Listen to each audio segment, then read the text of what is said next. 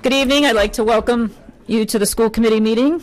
Tonight, we are returning from executive session, so I'd like to call this meeting back to order, and I'd like to start with the Pledge of Allegiance. Pledge allegiance to the flag of the United States of America and to the republic for which it stands, one nation, under God, indivisible, with liberty and justice for all. Thank you. I'd like to remind everybody that this meeting is being recorded, so please silence your devices. Do we have any public comment tonight? Okay, seeing none. We'll welcome our students for the student report.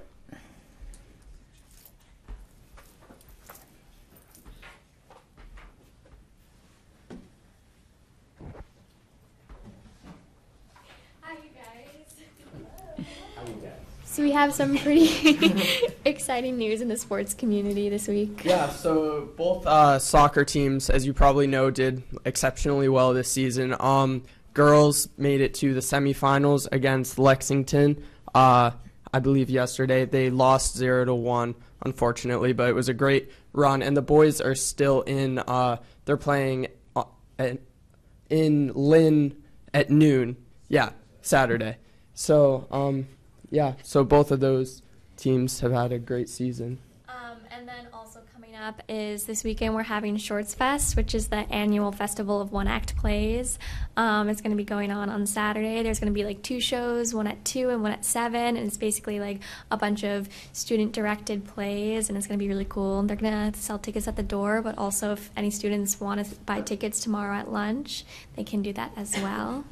Also, football has another game tomorrow at 7 at the high school.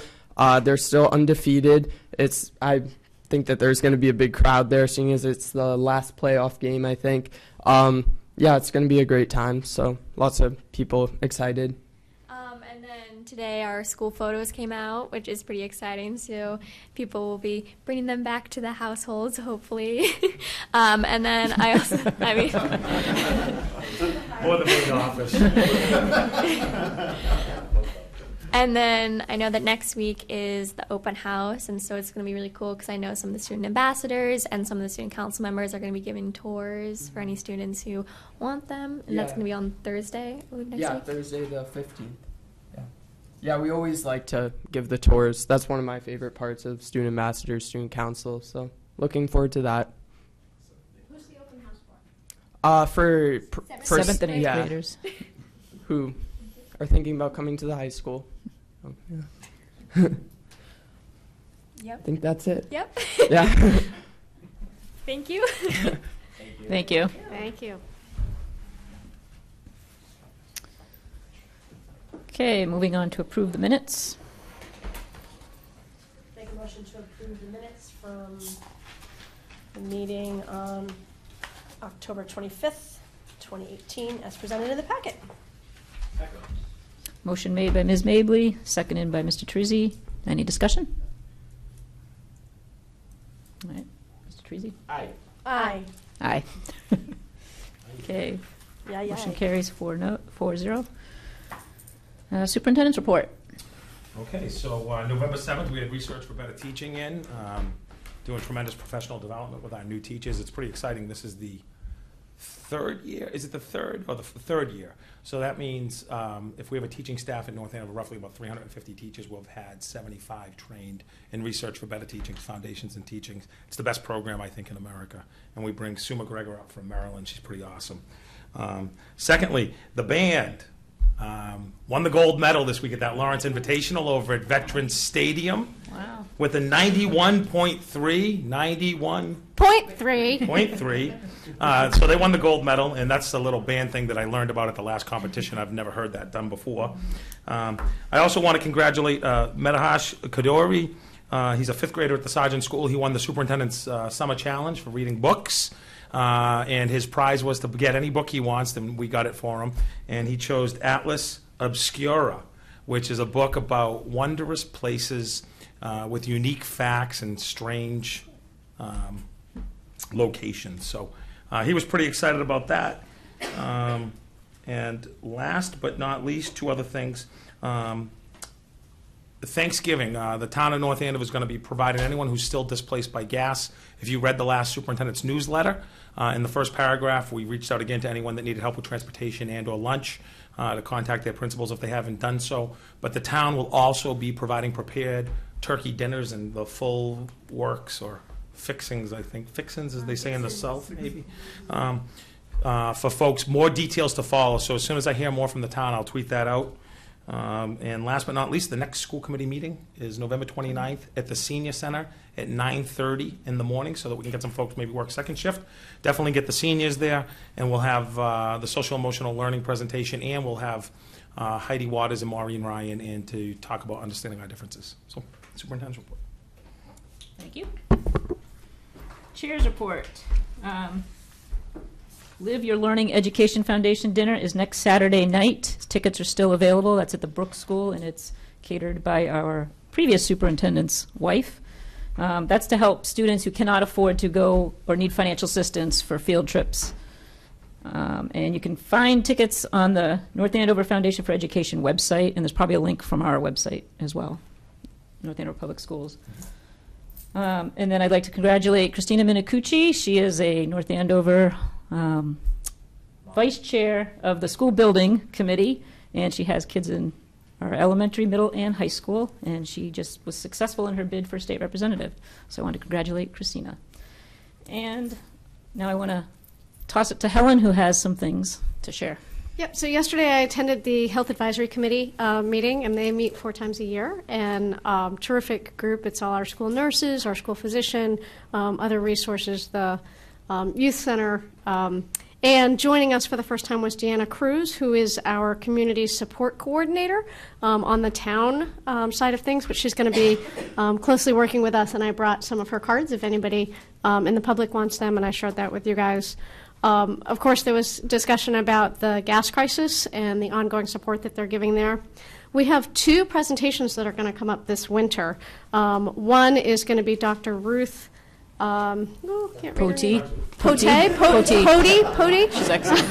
No, not Dr. Ruth. Dr. Ruth Poti, who is the chair of the Opioid Council in Franklin County. She's a physician, and she's an expert in the field of addictions. She's going to come and talk about risk factors and responses so that we can help kids not to become addicted to opioids and other things. That'll be on January 10th. Both with staff in the daytime and the community parents in the evening. I don't have a time for that yet, but they'll put it on the school calendar. And in February, we're going to have a health and wellness expo that'll take place in the field house at the high school. 8th graders will come up. It'll be open to the public as well as to our high school students. And we had a very successful event a few years ago on this, so that's going to be on February 5th. Again, the information will be on the website. And then finally, we had a great report from Erica Murphy about what's going on at the kindergarten for food. They're being very successful over there, and one of the things I think we can celebrate is they've already got food rescue up and running over there, so we're able to help out in those ways. That's all. Thank you, Helen. All right, Mr. Jackson.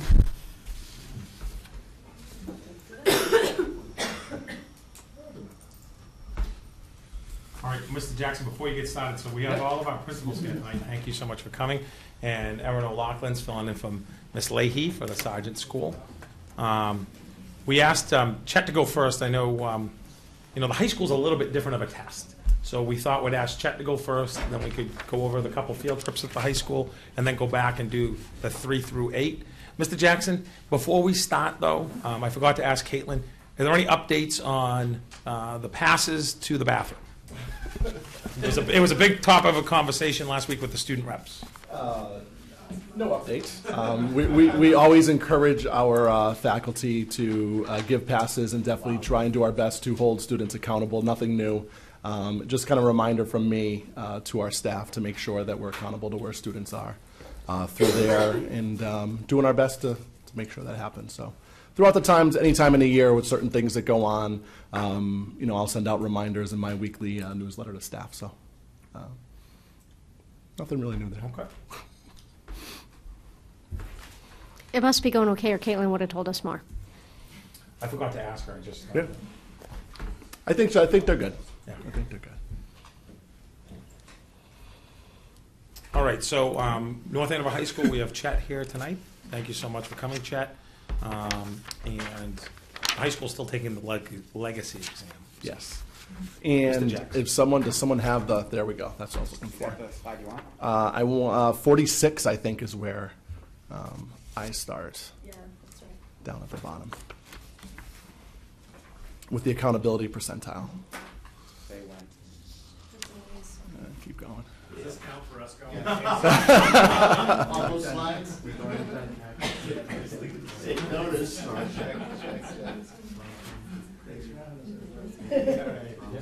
No, keep going, keep going. It's one of these, Yeah. the bar down the middle. There you go. There we it go, is. right there. Perfect. Thank you, Jim. Yeah, so I think we have a series of about 6 or 7 slides for the high school, and at the end, we're going to talk about more specifically kind of what we're doing, what our areas we want to celebrate, and kind of our areas of opportunity toward the end, just so that I know that Laureen and her staff last school committee meeting went through a lot of what the data means. They've done a great job with our staff, our department coordinators, myself, kind of giving some explanations and really raising our capacity into what some of these new metrics are that we're being measured by. So just a little thank you to them publicly as well. So first, our accountability percentile is using all available indicators for the high school against all other high schools that are 9 through 12. And you can correct me if I'm wrong, but 66% percentile means that we're doing basically 2/3 if you put all the schools in our age bracket or grade bracket together. 66% of them we're doing better than, and 33% of them we're not. So, yeah, you're doing better than 65. 65% if we're 66. Gotcha. All right, thank you. All right, progress toward meeting targets. This next slide is our comparison against the district. The district percentile is 43. That's all the schools in the district, and we are at 40%. The next slides are going to show basically how our 40% is kind of made up of.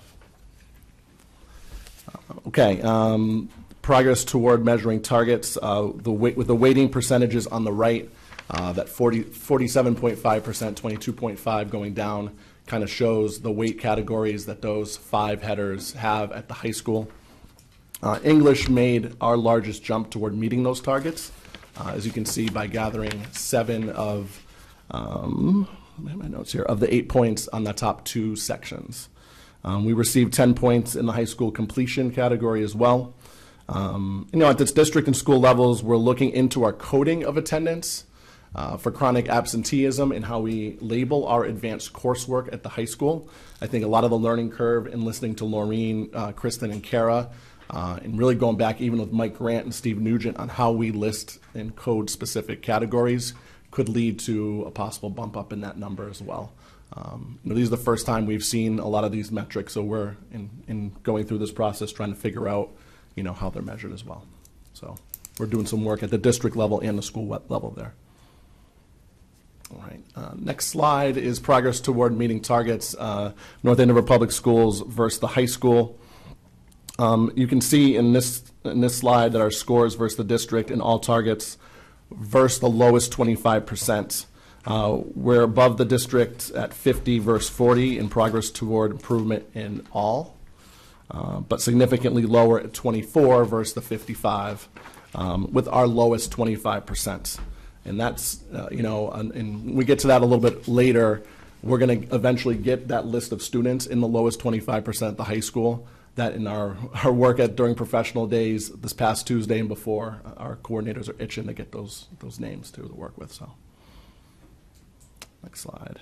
All right, this slide 50 shows the breakdown of the high school's lowest 25%. ELA gave us 3 of our possible 5 points. They had a good year in their growth and achievement measures this past MCAS score.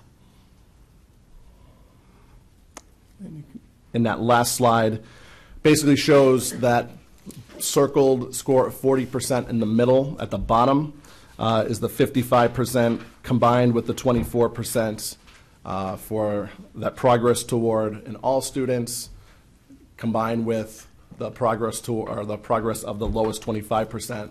Both of those are 50% of those numbers combined and make the 40% total which at the first screen was compared against the district 43%. So a lot of numbers, a lot of data for us to kind of go through as a school and as all principals here with us tonight. So what to do with all of it? Jim, if you want to go to that next one for me. Thanks. Just a couple of things in going through our data. North Andover High School is a high-achieving school. We have been for a number of years. When we look at how our departments score in advanced versus proficient, on that CPI metric of the test, that old metric of the test, in science, 88% of our students are in either advanced or proficient, well above the state average, which is 75%. On English, where a lot of students score very high. We have 94% this year advanced and proficient against the state average of 91. Again, we had a good year of growth in the English department, ELA, 61%, in that range of moderate to high growth, which is a good number. And in math, 88% advanced and proficient versus the state average of 78%. So on the achievement level, our kids score high on the exam. I think, it makes it, and going back to those other slides a little bit, and that progress toward it, the higher you score, they put your next progress there a little bit higher. So we have to keep up that momentum to, get those points on those scores. Right. For areas of opportunity, improvement on progress toward improvement targets and growth that showed in those previous slides. A few things we're doing, our team of teaching and learning that I was lucky enough to have at my PAC meeting last night as well. So Laureen, Kristen, and Kara are doing double duty the last 2 nights as they were speaking on Beyond the Classroom last night. But they've been meeting with our department coordinators. They've come down a couple of times to meet with all 3, Debbie Daly, Amy O'Terry, and Carrie Caffrey-Zwingy for English language arts, science, and math. And we have some scheduled in the future as well to kind of help them, prepare them to meet back with their departments and guide them through what all this data means. Helped us in identifying strengths and needs based on that data. The math, science, and English have begun on last Tuesday reviewing item analysis and recommending adjustments, whether it's to curriculum, whether it's to specific teaching practices within those 3 specific department cohorts. And again, we're itching to get those names in the bottom 25 when they come out, hopefully in a few weeks, so that we can get those names of kids to teachers at the classroom level to really look at what what their strengths and areas are at different, content areas and be in a plan for individuals. I think that'll help us in really preparing out, whether it's a 9th grader for a year and a half or a 10th grader that's going to be taking MCAS. So at the general level, those are things we're doing. I also brought some info back on Tuesday. We had some work in math, ELA, and science. I know the elementary and middle had conferences. We were lucky enough and fortunate enough to have full-day PD time.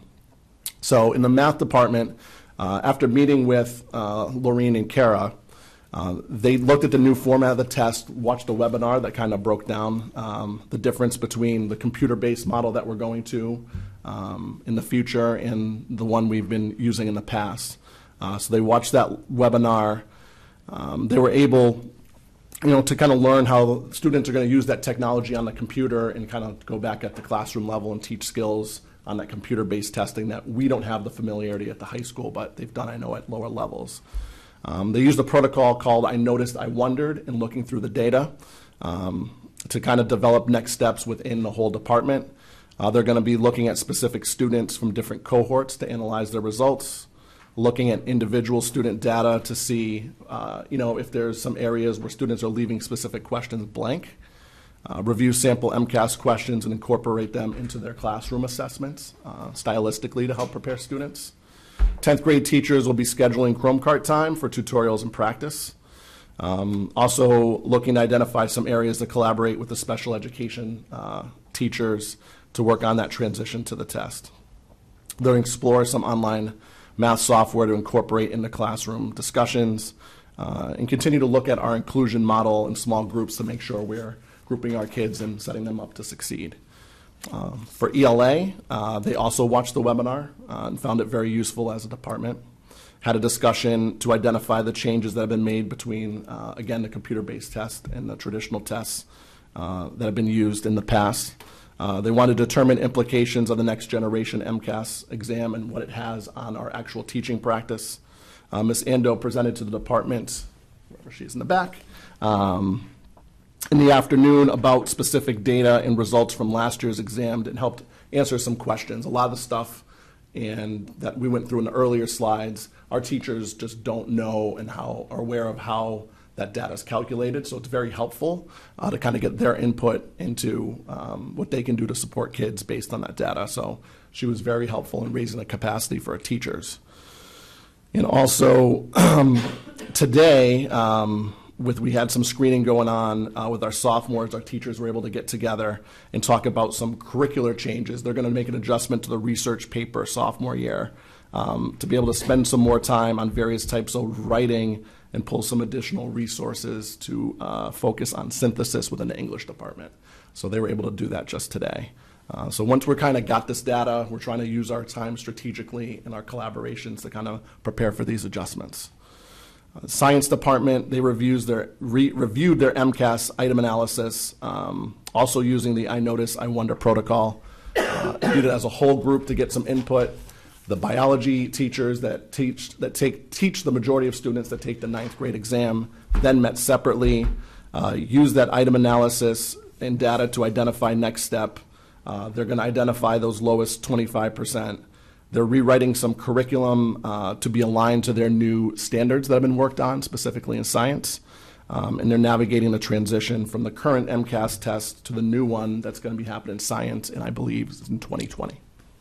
So a lot of work that's already happened in the last couple days that we're going to continue to build next steps as early as next Wednesday to kind of prepare kids in March, May, and June for their specific exams. Any questions? Yeah, there's a lot of stuff there. I have questions. Yeah, go ahead, Colin. So one of my first questions is this list of like 88% were advanced or proficient in science, 94% advanced or proficient. Is that of first-time test takers? Yeah, so that's for this past test. Yeah, so for the 10th grade exam in 2018. Okay, so then all the 88% of those students scored advanced or proficient. Okay, Yeah. and so it excludes anybody who had to take the test a second time or a third time. Correct. Yeah, it's just that specific spring exam. But so help me understand that. So Yeah. if I'm a sophomore and I don't pass the science exam, I have to take it again as a junior. Correct. Do I take it at a different time of year? Or Correct. Okay. Yep. All right. Yep. Thank you. That's yeah, very helpful different to me. retest take time. So our overall, it would be helpful for me to know what our overall pass rate is on MCAS, because that tells us whether or not kids can graduate, right? Correct. Yeah, I think our overall, in adding that up, we have that pretty public somewhere. I we think don't for have the it first specific time for this one. that I can recall in North Andover history, 100% of every student that took the ELA test passed. Yeah. That's great. And it's typically not the case. Yeah, we typically don't have. We have maybe a few that may fail a specific subject area, math, or very rarely ELA. It's one or two, or even bio. But after the retake times, we very rarely have someone enter senior year that hasn't passed. That's great. It's not passing the test. That's different metrics we're looking at for growing. Yeah, I students. just think it's really important to say that out It loud is. so I that we're agree. not looking at that going, well, 12% of our kids aren't going to graduate. Correct. Yeah. If it's the same 12% that don't make it the first time through. So thank you for saying that. You had great growth in English, and I wonder, what changes you made or what you feel like you did that was successful. Yeah, I don't know. I think it's a great question. Year to year, I think we've been continuously looking at different places where different topics are done in the curriculum year by year within our student learning goals, SMART goals for the department. And I think Ms. Caffrey-Zwingy with her department, they continue to focus on writing and then different topics in the curriculum. So I just think we do collaboration very well and are really working to get better. And I think a lot of the stuff we work with our standards aligned to curriculum helps kids in the longer term. So I don't know if it's unspecific. I can absolutely go back to see if there's maybe maybe something that was specific that may have sparked that. But I just think year by year we're looking to match our curriculum and grow students and make a more rigorous education and assess the right way. So. And then I know the high school is using what we're still calling the legacy test, right? Yes. So did you all look at not using these metrics, but using some of the metrics that we've used in the past to see, how your students have grown and how they're compared to prior years? Like, are you feeling, because, every year we used to look compared to prior years, and we're Yeah. not doing that this year, which I understand, but I'm just curious if you looked at that and if you saw any trends that were encouraging or concerning or... Yeah, I think some of them matched in the data that we showed. I think for English, they went up to I think it was over 50, may have dropped down like a 51% growth in the old SGP, which was up. I know they were 42 years ago and maybe close to 48. Don't quote me on it. I have to look it up for this year. But math went down. They went up last year and went down from last year to this year in the growth. So I think in not knowing and learning what these new metrics are, I did go back and look at the old metrics to see, because we're still learning kind of what affects what when you're adding on, maybe some different point indicators. We're talking about absenteeism and. Yeah, I just think that before we lose the comparative data, which we will when they do the computerized testing this year, right? Yeah, we're doing it for the first time. So this will be for the first time, and we're going to kind of lose that continuity after this. So I'd love to capture that up till now. Yeah, we have it, and I think I've looked at it, and I think it, again, I think for ELA, math, and bio, they went back and looked at those item analysis and have that data as well. So, they're also looking at where their curriculum may be changing in a test to make sure we're not missing things for kids as well. So we do have an eye on the past, but we're looking forward to. So, and this question came from some parents to me, so I just want to bring it to you. Sure. Have you done analysis between what the MCAS data tells you and what our grades show you? Like, our kids who are, advanced or proficient, do their grades look like advanced or proficient? And kids who are needs improvement or whatever the new categories are, do their grades look like that as well? We haven't done it for this set of data Okay. yet. I think we're just getting it to try and prepare some things. But Do you generally do that, though? Like, we've done it in the past, I think, a couple years ago on it. I think it depends on kind of what we determine our focus areas are, based on this timeline and preparing kids for MCAS as well. But I think it's... And I get it's this is a worthy- whole... Yeah, it's worth, I think, to look back at and just say, are kids being... are they placed appropriately in classes? Does where their coursework they're working on match kind of where our higher scores would be? But I think what makes it tricky is that we're measuring growth in a cohort now, which is a big focus. And now we're having a focus on the lowest 25% of our schools, because that counts as a metric. So we get caught on a lot of different areas and want to make sure we can have a focus too. So Yeah. But I think it's something we've done in the past, and Thank you. I think- we're absolutely able to do it. Yeah, I think I'm good. Thanks. No, you're welcome, Ellen. Thank you. So sophomores last year, a group of them had to take something online that didn't count on top of this. Yes. Was that the 2.0 or was that something completely So different? that was the computerized, I think every school had to do math or ELA. Right. We ended up with math Math, to right. pilot. And it was a lot just the future of what we're going to test this year with the computer model. So It was we're like a gonna dry go run type of computers. thing. Yeah, so we had a bunch of Chrome cards in the cafeteria. Mike Grant came by to make sure our Wi-Fi, and we had the infrastructure in that area to accurately give the test. Right. And I think through the district lens, I know we've ordered a bunch more Chrome cards so we can actually give 300 plus tests on the same day as we go through for the ELA and then for math. Because that's going to be something we've never done at that sort of scale. Right. But I know they've done it at the middle school Right. successfully in the past, and Mike's assured us that Can it's do no it. problem. So that was kind of done Yeah. to see like a process. But did Yeah. you also get to look at that data? We did not get the data back. So one thing They're is not that willing to they're- give that because they that would have been they don't give it incredibly back. valuable to see versus know. to compare. Like my kid unfortunately had to do that also. So Yep. to compare the two things would be interesting to see. To get ready for this year, like, oh gosh, this is what kind of gap we saw between, or it might be that some kids do much better using a computer. Our teachers were looking for it too, but one of the They won't give designs it. and the rules were it's almost like you're helping the test takers, with their Prep, questions. yeah, okay. But no, we don't Just get was that curious. back. But it's no- good that you did a dry run, so that's helpful. No, it was very helpful, I think, for that. And our guidance department does such a great job in giving the test. And it's going to be a little bit more efficient for them. By just knowing everything's logged in immediately, so it's color-coded on your screen, you know which exam is actually left out or not done. So There's a lot less bubbling. a lot less bubbling, a lot less paper and pencil. Yeah, a lot of pros to there. A lot Test of pros to security, there. I mean, it's a radical change. And when the high school test sunsets, that's what the CBT, the computer-based testing, is really getting them ready, and then they'll shift the test itself. Yeah. Well, and they should be used to it because they'll have done it at the middle school for a couple Yeah, the years. students are used to it, yeah. Yeah. Yeah. But it's also. Teachers aren't used to Our it, teachers aren't used to it yet, yeah. But they will be, they'll get there. of course. Thanks. You're welcome. So I have one question. Yeah. The bottom 25% that you're going to identify, Yeah. and maybe you can't answer this yet, what specific strategies will you put in place once you identify? I know letting the teachers know, but then what? Do they get extra? No, I think that's a good Help. question. I think part of it is where are they? So where are they located in classes? Are they, you'll know, are they clustered in a particular class or one or two? So I think part of that and listening, especially in the math department, and going through, and I talked about a couple of different things they're looking to do, whether it's some online support. I think if they're clustered in one or two or three classes, That but I tells think you you can something. look for specific interventions there. So I think they've talked about it on Tuesday a little bit of some of the items they could do. But once we have names and locations for them and it becomes real, I think it'll then, and then you can kind of look through where their specific, you know, what topics. Is it geometry? Is it number sense for math?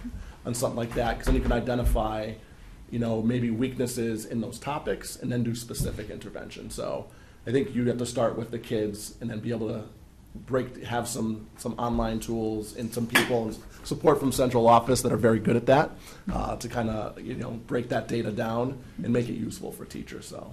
And how I long think does they it got- they- how long does it take to get the names?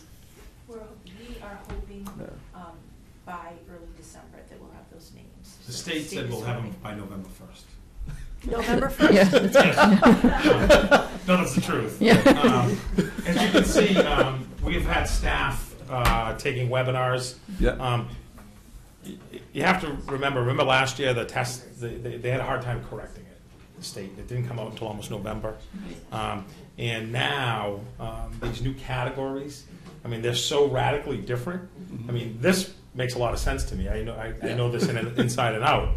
But when you go back to the others, you know, those are all new categories, and this is only the first year we have anything to compare it to because it's a baseline based on last year. So I do think it's going to take a little bit of time for the state to norm this to. I mean, they're doing some work on their end too, I believe. Can I give an I notice, I wonder? Yeah, sure. So I noticed that our science and math are lower than our ELA. And I wonder if we change to the physics MCAS instead of the bio MCAS, if both of those would go up. Yeah, Caroline. You don't have to answer that. You can just think about it. Yeah, I don't, but I think they're the furthest above the state average, too. So I think it depends on how you measure success. I think Sure. for science, too, they're the ones historically that have been better than the state average, probably even higher than math and EL. But we achieve very high rate at the high school in all departments. So I'll try Yes, and be as diplomatic congratulations as I on can that. as that. Absolutely. I would love to see physics earlier at the high school. That's not a Well, secret. that's a whole different. Yeah. No, and it's noted. Thanks. I do have one other thing that's actually going to be true for all of these, and Yeah. I think that Lorene and the team talked about this a little bit last time, but this whole, the new measurements of absenteeism and advanced coursework completion, can you just remind me what those numbers mean? So one means that we have tons of kids absent, or one means that we don't? So if we're looking, I'm actually just clicked on slide 51, so I'm looking at our, So chronic absenteeism, the highest number of points if you did not have a lot of students absent. you Would be didn't have 4. Would be 4. So that looks like we that's have a what's ton in of that students column. absent. Right, so that's actually something that came up in the meeting that Helen and I were yesterday with the Health Advisory Council. We formed what we called today an equity squad. So there was a group of us that went to a DESE conference last week on access and equity, and that is one of the things that we are addressing there. We were at a meeting this afternoon looking at a new health grant, and that is one of the things that we're going to include in there. So it's something that we are looking to address as a district because the high school is not the only school That's what's going to come up all night. That's why I looks- asked it now, looks yeah. like an issue. So that's something we're addressing. And then Chet touched on the advanced coursework is only at the high school level. You see that we have 0 out of 4 points. That really cannot be correct. Yeah. So that we Well, believe given these has- numbers, it made no sense. That's why I was that we wondering. believe has something to do with the coding of the classes, and that was something that came to Kristen's attention and my attention when we went to a workshop. One was a Friday morning, Thursday morning, and other districts had already started to look into that and talk about that and discovered, how there were some coding errors with that. It can also be some coding errors in terms of attendance as well in Power School and how things are being looked at. So those are things that we as a team are going to continue to try to investigate further. Okay, because the absentee thing is overall a student's time in school. It's not during the test-taking period. No, it is not. So again, just a reminder. Because that looks terrible, but. It's 10% would be considered chronically absent. So if you were a student who was here for the entire school year, 180 days, you're looking at 18 days or more would be considered chronic absenteeism. If you were a student who came halfway through the year, so you were here for 90 days, it would be 9%. Or 9 days. Right. So, Okay. yes. And talking to other superintendents too, the data that the state collects from all schools it's called SIFT. So they sift it once a week. They take it and pull it from the database, and we believe, at least I believe, that DESE has some work to do on their end too. This is the first time they've pulled this all together, right? Yeah, yes. I think that we have to make sure our coding's correct, but I'd also like to check on their end because, So it seems like it seems like how do you get these great results and then have horrible absentee Right, problem? and we know we have advanced coursework here. We know that we have higher level math classes, science classes, we have AP classes. We know they exist, so to have a 0 there. Is odd, So we need to look Right. we do need to look at some Thanks. of those pieces. It might be helpful outside of this for us to have some information about what our absentee rate is, so that we could give some confidence to the public that we don't have kids that are, chronically Right. out of school. we can run that. It's easy. Yep. Thanks. Any other questions? Thank you. All right, thank you. Out of order field trip. Yep. It's not out of order, it's in our order. Oh, it's- Right, see, that's why Holly did And it while that you're way. still here, Mr. Jackson, we're going to. That's why I stood to the side, Yep. just so that I can come right with my wonderful girls lacrosse program. Excellent. We have the second reading of our girls lacrosse overnight trip.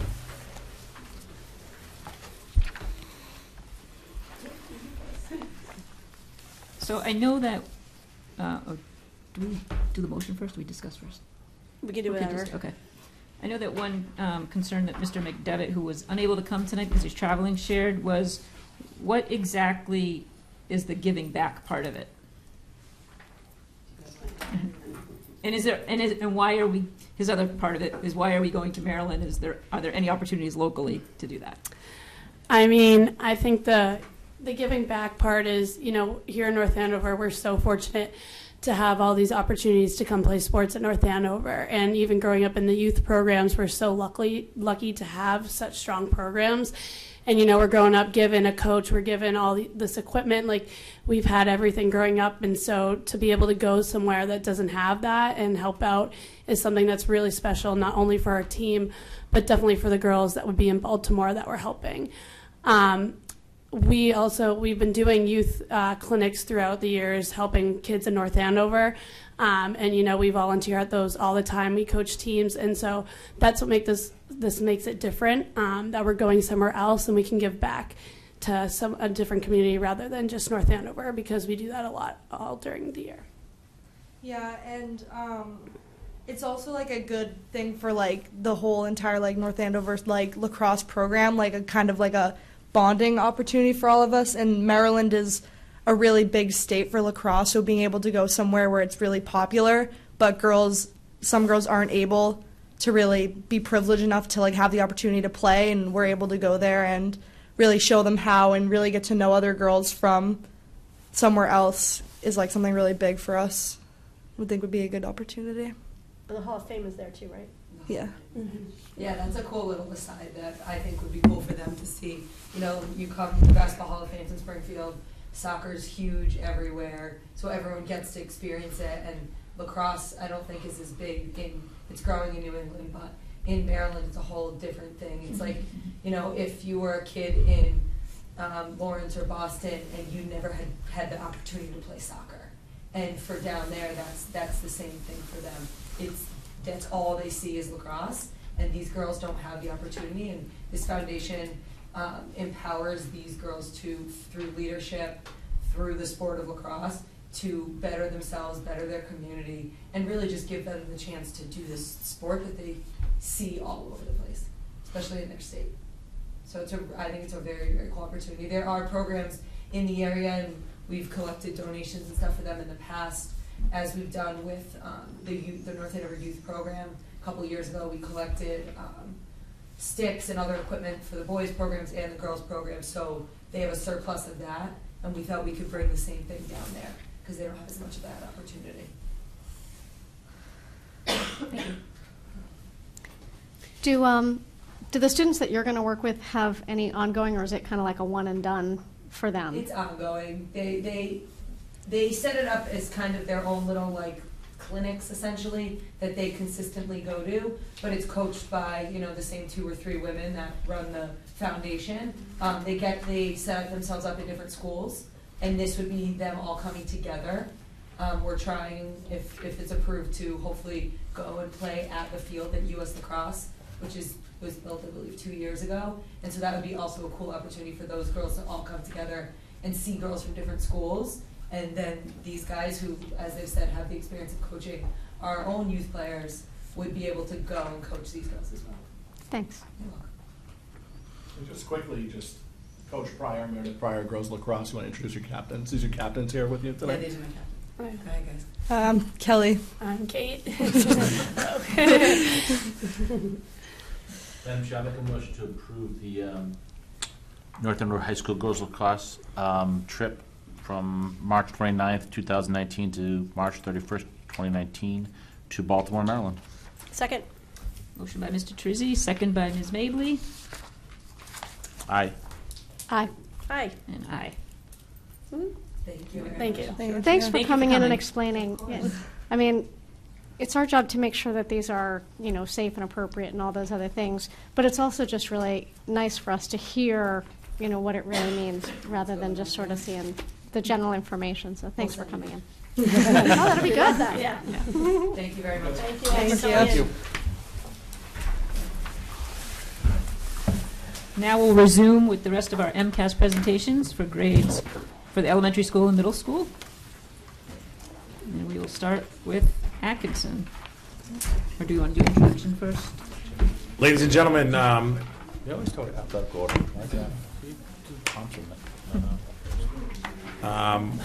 Rest of the slides. from left to right, we've got Mr. Cushing here from the Kittredge School, Mr. Raymond from the private Albert E. Thompson, and there's a veteran celebration there tomorrow.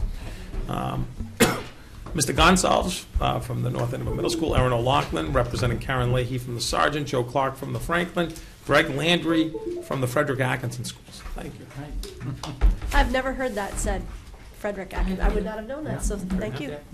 Former doctor in town. Yeah. I knew that part, but I never heard his first name. So. All right. We ready? Technically, we're ready. All right. Well, thank you for having us here tonight too. We're gonna hear from elementary and middle school principals. We're here to talk about numbers. You already got the example from Chet. I want to thank the central office staff for putting together the 6 slides for us that will introduce the numbers for our school, and then we'll be able to add a little bit more information about how we're going to address some of those numbers. We'll try to be clear and efficient. There's a lot of us to go. And if it'd be okay with you, we'd like to answer questions for all 5 elementary schools when we're all done our presentations, if that'll work, That was going to be my question. function-wise. So at the end. Is that okay? You already broke the rule. You already asked a question. I was asking to clarify. I started, yeah. She answered a question with a question, actually. So as we begin, we thought it was important to include a slide. A little bit of this has been discussed already, but the DESE gave all schools and districts, as the new results came out, some advice. So that's what this slide is about. They really don't want us to compare new data to historical results because of percentile performance against targets, additional indicators, fewer years, different comparison groups. So they think we shouldn't equate. It's hard not to do it. It's tempting, but they don't want us to equate 2018 accountability categories with assistance levels in the past or accountability from the past. They say there's no crosswalk between the categories and the levels. However, they do want us to use it for internal planning purposes, and that's what we're planning to do and what we've already done on a lot of levels. So I think Gilly used the term baseline data earlier, and that's how we're looking at it. This is a starting point for us. So Atkinson's numbers are our accountability percentile, a new category. On last spring's testing, we have a 33. which is Larry Bird's number and one of my faves. But it means that we outperform 32% of other public elementary schools in the state. The next slide highlights Atkinson's overall progress towards improvement targets. Atkinson met 39% of its targets compared to the district's 43%. All students, the aggregate at Atkinson, tested in those grades 3 to 5, they met 11% of the DESE targets in 2018. Then we have that new category called the lowest 25%, and Atkinson students in this group met 67% of their DESE targets. Same information on the next slide, really, but it just highlights that the lowest 25 group scored points for achievement, growth, in that tricky chronic absenteeism category. And finally, the sixth slide puts it all together. It shows the 11% that was mentioned earlier, the 67% for the lowest 25 group. They averaged them together to determine the overall Atkinson percentage towards meeting the DESE targets, and that's that 39% in 2018. So moving forward with MCAS, now that we have more information about scoring in the new system, we can try to target our work better. So the teachers, staff, and I will be setting individual MCAS performance goals with all students, really formalizing it this year. We've done that in the past, but we're going to try to formalize it a little bit more in grades 3 to 5, and we hope that this really engages the students more on when that testing window comes along and how they perform on the computer-based testing. We're looking to increase collaboration and coaching opportunities as often as possible.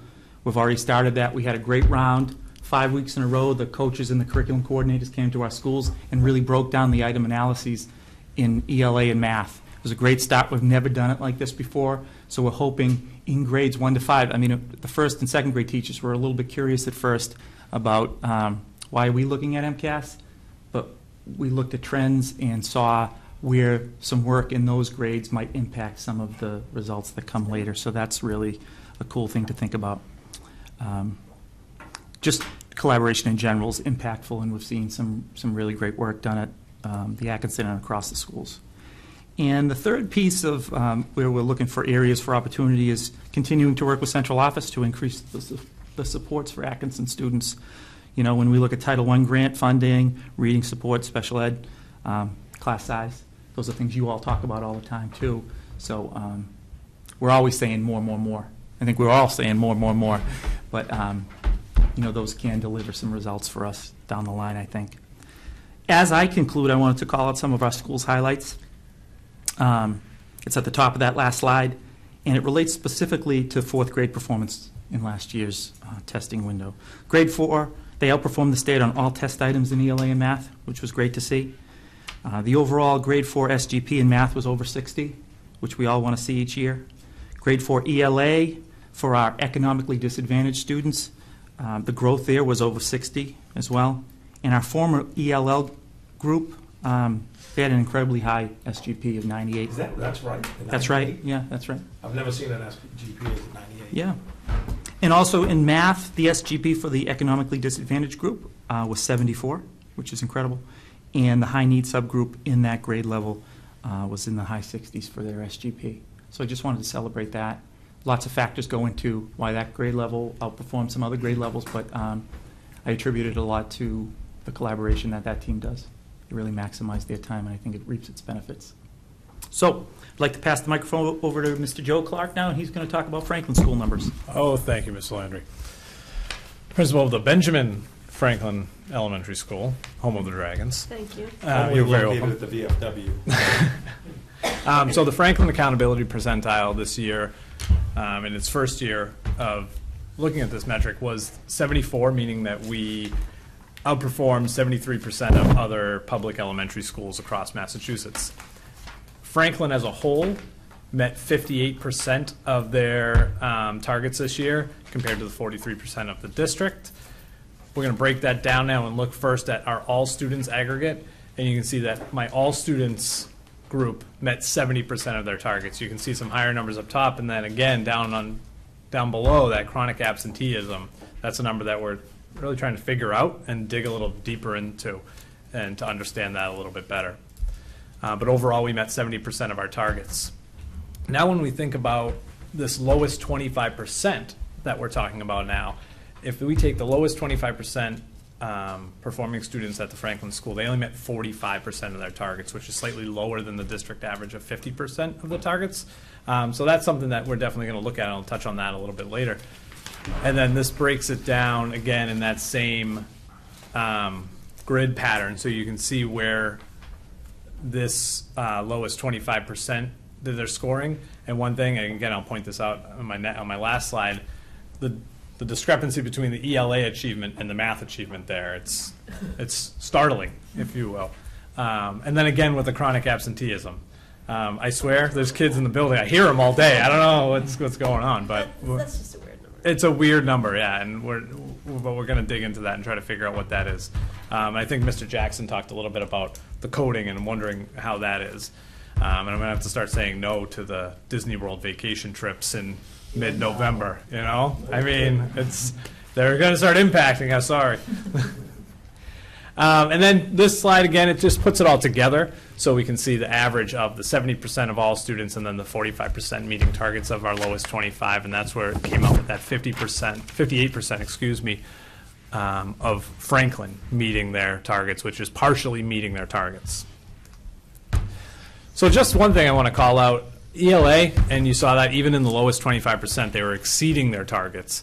And if we're talking about kind of some of the data that we typically talk about but wasn't highlighted yet, 71% of our students tested, and that's grades 3 through 5, 71% of them were meeting or exceeding expectations category, which is almost 20 percentage points above the state average, and it's actually an increase of 2% from where we were last year. So although 2% doesn't seem like a lot, when you're at those numbers of meeting and exceeding, every percentage is something to celebrate. And then back on our all students group, all students met targets in ELA, math, and science. So we hit that 3-point mark in each of those categories, which is something I wanted to celebrate too. And as always, we use this data. I mean, one of the most important things about this data is, okay, what are we going to do with it and how are we going to improve teaching and learning in our school? And I think, I put math up there as a relative weakness in terms of what we're doing, where I'm saying only 69% were meeting and exceeding expectations. That's still 21 percentage points above where the state is, but it's something we want to look at. What I found interesting is, the decrease in the exceeding expectations category. So we went from 21 to 17%. And when you're talking about those numbers, it's a matter of a few students probably, but I like to see the number going the other way like we did up in the ELA. So in order to address that, we're continuing to work with the curriculum coordinators and coaches like Mr. Landry was talking about. And I'd like to echo him in that first round of collaboration. And I remember my first grade team was so invested in, they hadn't really thought about, we talk all the time about, MCAS isn't a 3 through 5 exam. It is K to 5, 1 to 5. And how are we all addressing this? How are we all working? How are we building that foundation even lower? And I think the coaches and curriculum coordinators did an excellent job of really breaking it down and showing where patterns might be that they can work on. And I know I'm echoing what Greg said, but I thought it was important to call that out again. One other thing about math that I'm really excited about for this year is last year was our first year with Eureka Math. This is our second year. We didn't have any piloters the year before. And it was new to parents, it was new to students, it was new to teachers. So we were all kind of learning it at the same time. And even just weeks, a month in, teachers were like, it's so much better this year. I remember second grade last year, the first lesson was on number bonds. And none of the then second graders knew what a number bond was, so they had to spend time teaching what a number bond was. This year they came in knowing it, or at least had that exposure, and they said, man, oh yeah, I remember that from first grade, sure. So just that little boost, I'm really excited about what we're going to see, what I'm going to be sitting here next year talking about math, and hopefully I'm going to see math up in that top section. And then the chronic absenteeism, I felt like I needed to call it out here because it is something that it's concerning but odd.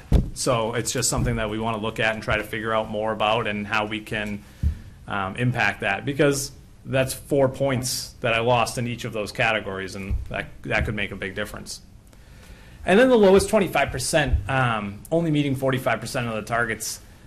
That's a tough pill for me to swallow too. You know, we've identified that subgroup based on the data that we have, and many of those students are in our students with disabilities subgroup, which has been a subgroup that we've been continuously working on year after year. So it's really looking at it now and saying, all right, you know, we have these students.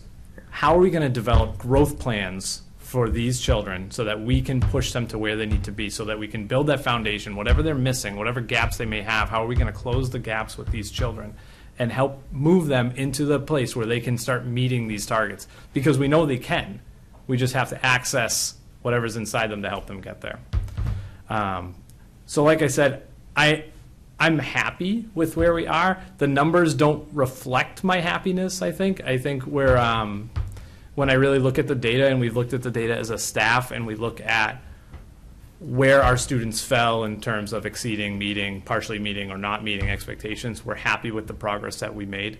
And we had our growth percentiles in the 50s, in the low 50s, and 51 was always the number we wanted to be above, and we're right around there. We had a few of our subgroups dipped below that this year, and that was the first time that had happened. So that's something that we're going to look at too. But overall, you know, we're still working hard and doing our best for kids. And at the end of the day, Dave, that's all that matters. All right, I'm going to pass the torch over to my esteemed colleague, Mr. Richard Cushing, principal of the Kittredge Elementary School. Thank you, Mr. Clark. And I just wanted to say my happiness does reflect I see. I led that in for him. Thank you very much. I appreciate that. I do want to point out to the listening public that there are no more levels. There are no levels. 5. Yes, I know. So, however, I have to say it has been a good autumn for Mr. Cushing. You know, Kyrie Irving said that he would probably really, sign again with the Celtics. The Red Sox won the championship. The accountability percentile at Kittredge was at 88%. My wife, she conceded, and I was able to get a new car. And I don't know if it's because I had a good report card, So anyways, but again, we're really happy. It's a lot of hard work, to get, where we have been, successful for a high-profile school for the past few years, And I really have to say a lot of work, again, like my colleagues have said, that using the coordinators as well as the coaches. I think last year the reading coaches, they had a residency at my school as we looked at what was happening with our reading at kindergarten and first grade. I would like to say that this year coming around, talking about MCAS with the primary grades was great. But I think to the surprise of some of the coordinators and coaches, that's something we always have done with our entire staff. It's very important to see that they are definitely the building stones or the foundation, for what we do in grades 3, 4, and 5.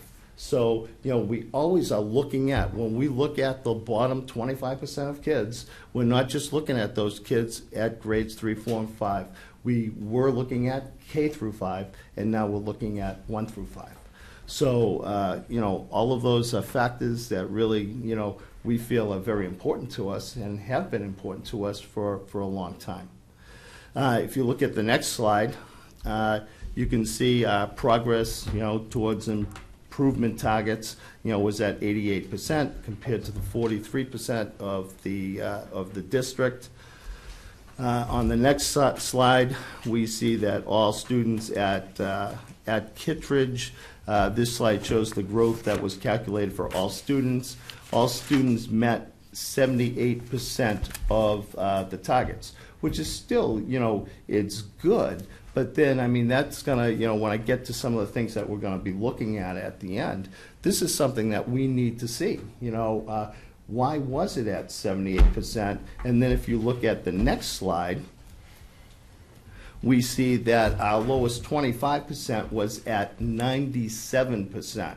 So we've already started to analyze the 78% to find out why that isn't really matching, the 7%. Approximately about 4 years ago, I sat down with one of my favorite assistant superintendents, and we were talking about that would be Mr. Gilligan, and we were, what's that? Oh, yes, oh, Jim, you were there too, I thought. So anyways, but we were actually talking about, what would happen if you looked at that, that bottom, like we were talking 30% of kids, and what we kind of refer to as the low-hanging fruit, and what would that do to your scores, and how would it bolster your scores and move your scores up? And so that became one of our school goals, approximately 4 years ago, and we can see how it really has paid off. And again, it's something that we're really looking at, not grades 3, 4, and 5, but 1 through 5. You can see, the lowest of the 25% here, and how that is calculated and how it came out.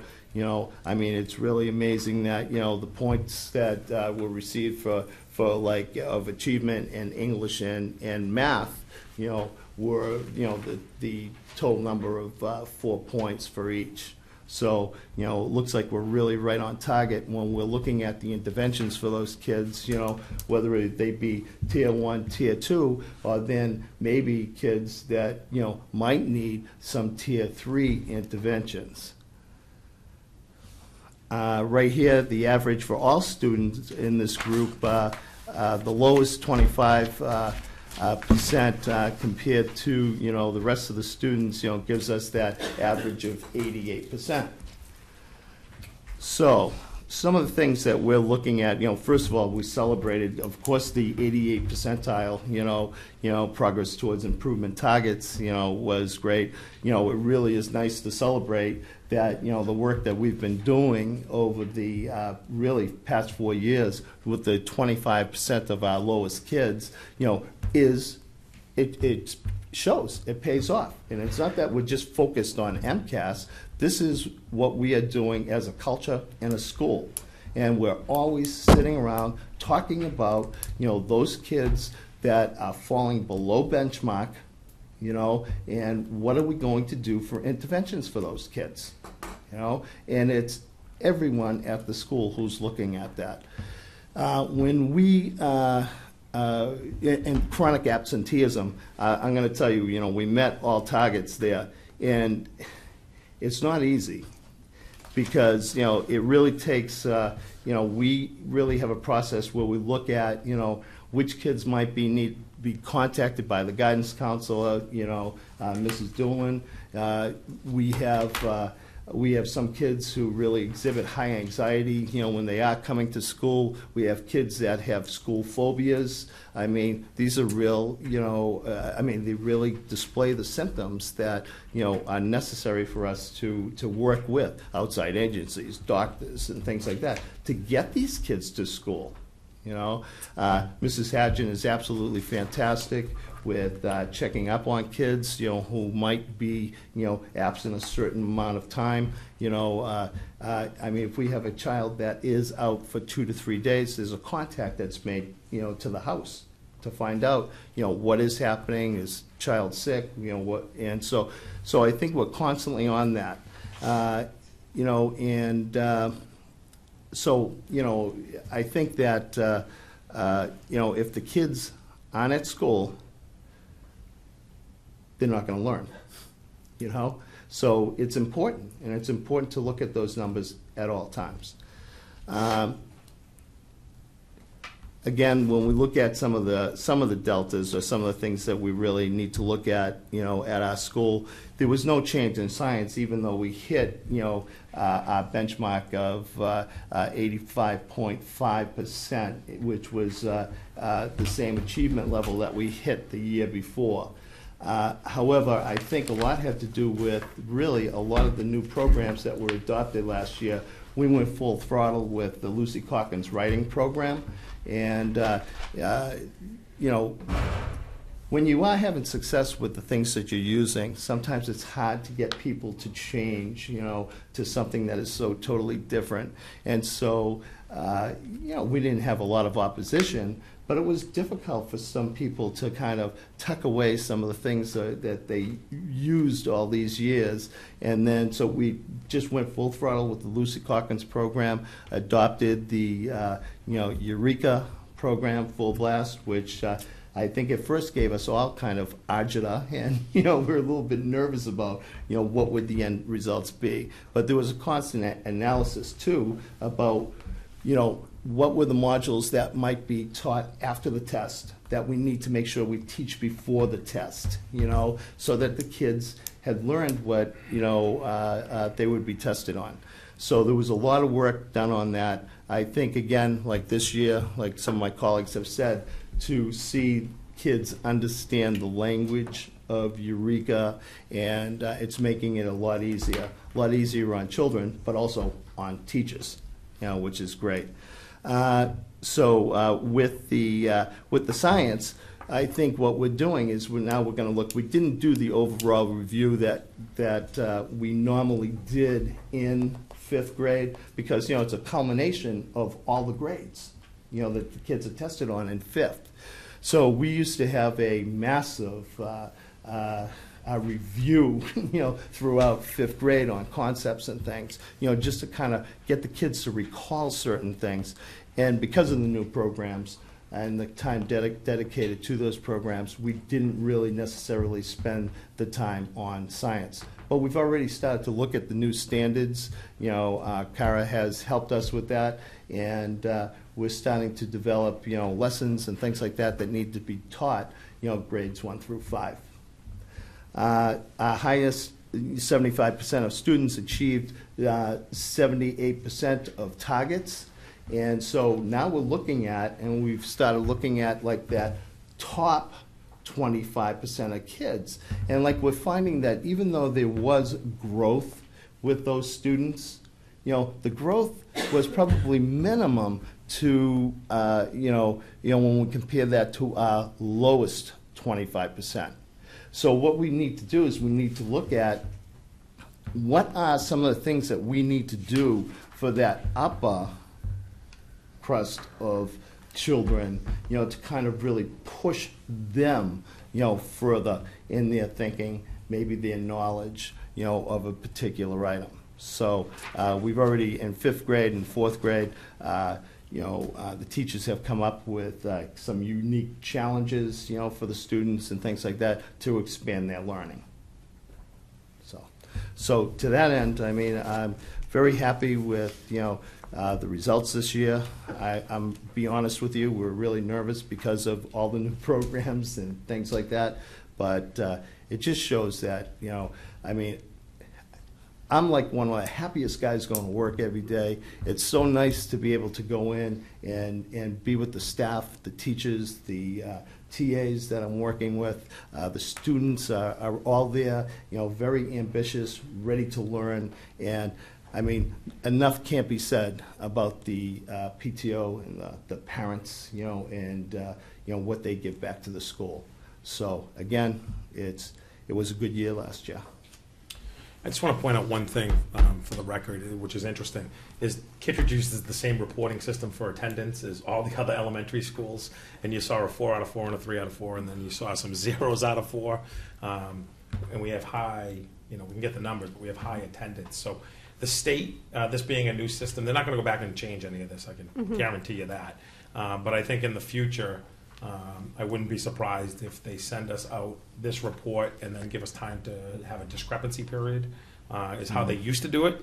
But there's some work to be done because there's no difference in how he collects and reports attendance versus Franklin, which was 0 for 4, and you had a group that was 4 for 4 and 3 for 4. So just thought I'd mention that. All right, so Sergeant School. The accountability percentile was 76, and this means that Sergeant ranked higher than 75% of the other elementary schools in Massachusetts. Sargent School met 81% of their growth targets last year, and you can see how this compares to the 43% of students meeting their targets for the district. This slide shows how our growth was calculated for all students at Sargent School, and all students met 88% of their targets. And then on this slide, the blue bar represents the progress toward meeting targets for all students, and the red bar represents the lowest 25% of students and how they're progressing towards meeting the targets. So at Sargent School, all students met 88% of their targets, which we're really excited about, and our lowest 25% of students met 74% of their targets. And then this slide shows how the progress towards meeting target indicators is calculated for that lowest 25% of students. And we noted that looking at this particular slide, for ELA, the population earned the 4 out of 4, so we were excited about that piece. And then this particular slide ties it all together, all this information. So it's the average for the total of all students, and then the lowest 25% of students, and Sargent has met 81% of their targets for the spring 2018 testing. Okay, so our successes. Last year we worked really, really hard with growth mindset, and we believe that this shared understanding definitely contributed to our MCAS achievements. We had 58% of students meet or exceed expectations in ELA, and that was an increase from 49% in 2017, so we felt as though that was a huge growth. 52% of our students met or exceeded expectations in math, and that was an increase from 48% in 2017. And then 5th grade met 74% of their targets in ELA and 61% of their targets in math, so we're definitely highlighting that growth also. And of course, we have areas to work on. So 9% of the students with disabilities group met or exceeded expectations in ELA, and 15% of the economically disadvantaged subgroup met or exceeded expectations in math. So obviously, those are a few areas we want to work on. So we're continuing to do what everybody else has mentioned. We're collaborating with the central office, with the coaches, with the coordinators. We're encouraging teachers to start doing peer observations. It's something that we really, really are hoping that they start to do. We want them to get into each other's classrooms and learn from each other. It's obviously one of the best resources.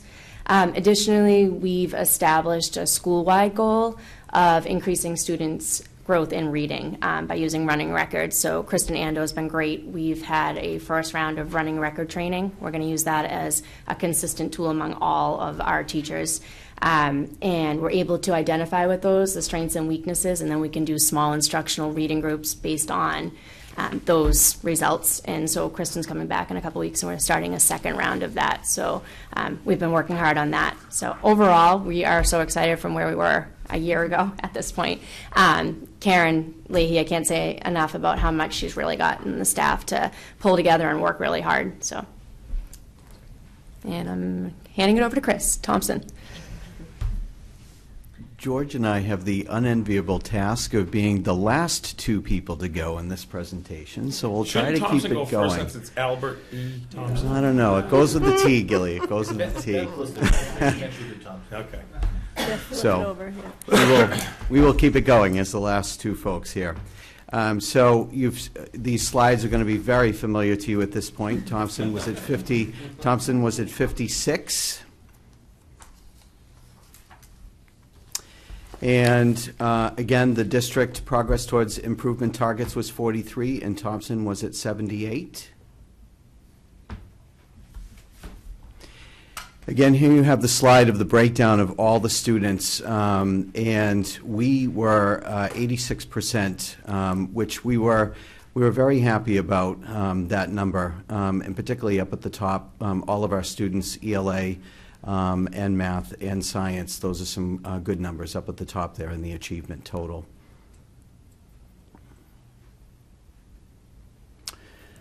So you see the district progress towards meeting targets for all students and the lowest 25%, and then on the right again, Thompson School, the blue representing our progress for all students at 86%, and then our progress towards meeting targets for our lowest 25% of our students, which was at 70%.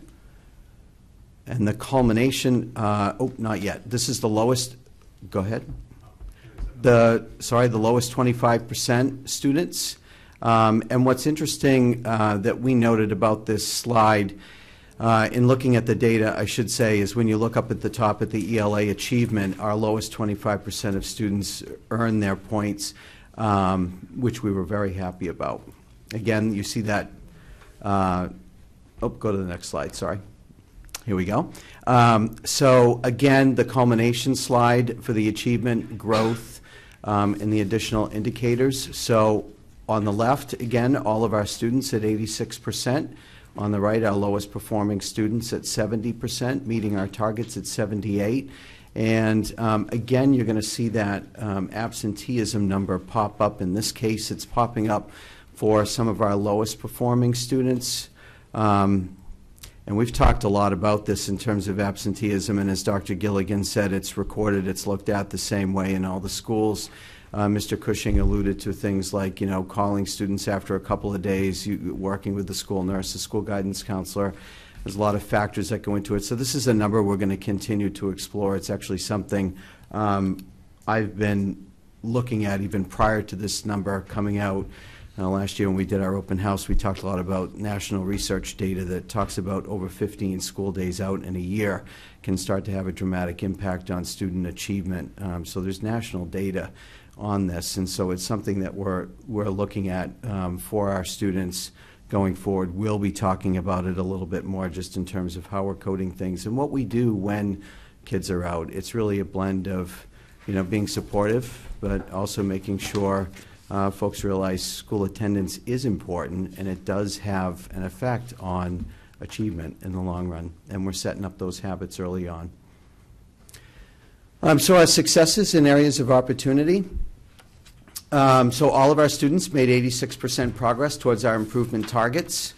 And we were happy that the lowest 25% of our students met 70% of their improvement targets. And as you've heard earlier, we have been and we will continue to dig into that data to take a look at what students are we talking about, what interventions do we have in place, what services are we providing for those students.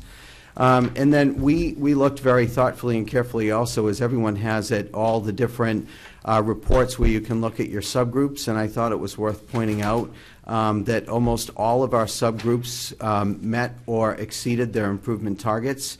So, for example, 99% of our Hispanic or Latino students met their targets, and it was a pretty large group actually, and 80% of our students with disabilities made progress towards improvement targets, which we were really happy to see. There are always areas for opportunity and areas that we need to work on. And some interesting things that we saw in the data included our lowest performing students, and interestingly enough, our white students, improved their achievement. So their achievement was improved, but as we begin to digest this data and understand what it means, targets were set for them. So while they improved, they were still below the targets that were set for this year. So we'll be continuing to look at that. We've actually already started working specifically in 4th and 5th grade with Ms. Ando on some other reports that we ran to take a look at a comparison of kids last year from this year and their risk factors based on testing and whether they were low risk, medium risk, or high risk, and which kids we were talking about. And there was some interesting things that came out of that, and the teachers ate it up. They were just really happy to see that data and kind of think about their own instruction. Chronic absenteeism has come up repeatedly, so that's an area that we're going to continue to explore. We're going to continue to look at. It came up for our students with disabilities and, interestingly, some of our white students, so as a whole group. So we're going to take a look at that, and we'll be continuing to talk together as a group and see what that means for each of us. And then again, our overall accountability percentile for Thompson is at 56%. I would like that number to be higher, but I want to qualify it by saying I was thrilled to see the progress towards improvement at 78% and 86%. For me, that statistic is extremely meaningful in terms of where we're taking the kids in a year and where they're going to go in the future. So We have a number of different subgroups at Thompson, as Greg alluded to earlier at Atkinson. There's a number of challenges in terms of poverty and different groups, and a lot of our groups did really well. So I would fully expect in the future that that number is going to continue to climb. But the fact that 78% of the students move towards improvement targets, that's a good number, and I was really happy to see that. And that means that we are moving most of our students a year or more growth. And when we consider that a lot of our students are, many of them are pretty far behind, that's significant growth. A couple of other things I just want to say kind of in closing before I turn over to George. I really want to thank our staff at Thompson. We did a lot of work last year with our new schedule. They've been really working a lot on collaborating together. It's been mentioned the coaching cycles that we've had, and our teachers, even our first and second grade teachers, have been really happy to take a look at that data and what it means for them. So I think the 78% progress towards improvement is no accident. I think it's some thoughtful work, high quality instruction that's going on at the Thompson School from our staff, both our existing staff and some of the staff that we've hired and we continue to hire. So I want to give them a shout out for all their hard work each and every day. And just on a separate topic, I want to thank Lorene and Gilly and Jim for supporting Thompson and the North Andover community through the recent gas issues. We estimate that we probably still have 40 to 50% of our families that do not have gas at this time. So we still have families in hotels. And you can imagine that that's a big challenge to get your child to school every day when you're living in Burlington or Woburn or somewhere else. So I really, publicly want to thank our parents for getting the kids to school as best they can. We've had a number of parents who have told us, I'm sorry, I can't get here before 8:45. And, we're like, whatever you need. But thanks to the district and thanks to all of you for supporting us. And, as we speak, some of them continue to get turned on. So hopefully by the holidays they'll be there. So thank you. And before we go to middle school principal George Gonzalez, I think it's important. I'm not sure how many people on the school committee know, but under the Massachusetts general law, every district has to have a supervisor of attendance. In the old days, they called it a truancy officer. And it cannot be a police officer. We used to use our school resource officers as the attendants. We've hired a retired police officer, former officer, Tracy Castiglione. And for those that don't know, she works part-time for us, and she's relentless in terms of tracking down absent kids. She only does a day, day and a half, 2 days a week, and receives a stipend first, but she's been in that role 3 or 4 years now. And I just think she's a real asset to the community, and it's not someone we've ever talked about here or publicly. So, you want to go right to middle school? Let's go to NAMS. All right. So what you see here is our accountability percentile. Before I dive into MCAS, give you a little respite from MCAS, and let me just say that it continues to be my honor and privilege to be principal of NAMS. Wonderful parents, amazing staff, and just great kids. So it continues to be my honor and privilege to be principal there. This 63, as you know, means we did better than 62% of the other middle schools in the Commonwealth. Unlike prior MCAS exams, this new MCAS 2.0 exams compares apples to apples. Middle schools prior to this MCAS exam were compared with anyone who had grades 6 through 8 in their population. Now it compares middle schools to middle schools. So this puts us at about a rank of 73 out of 237 middle schools in the Commonwealth. The next slide talks about our progress towards meeting targets.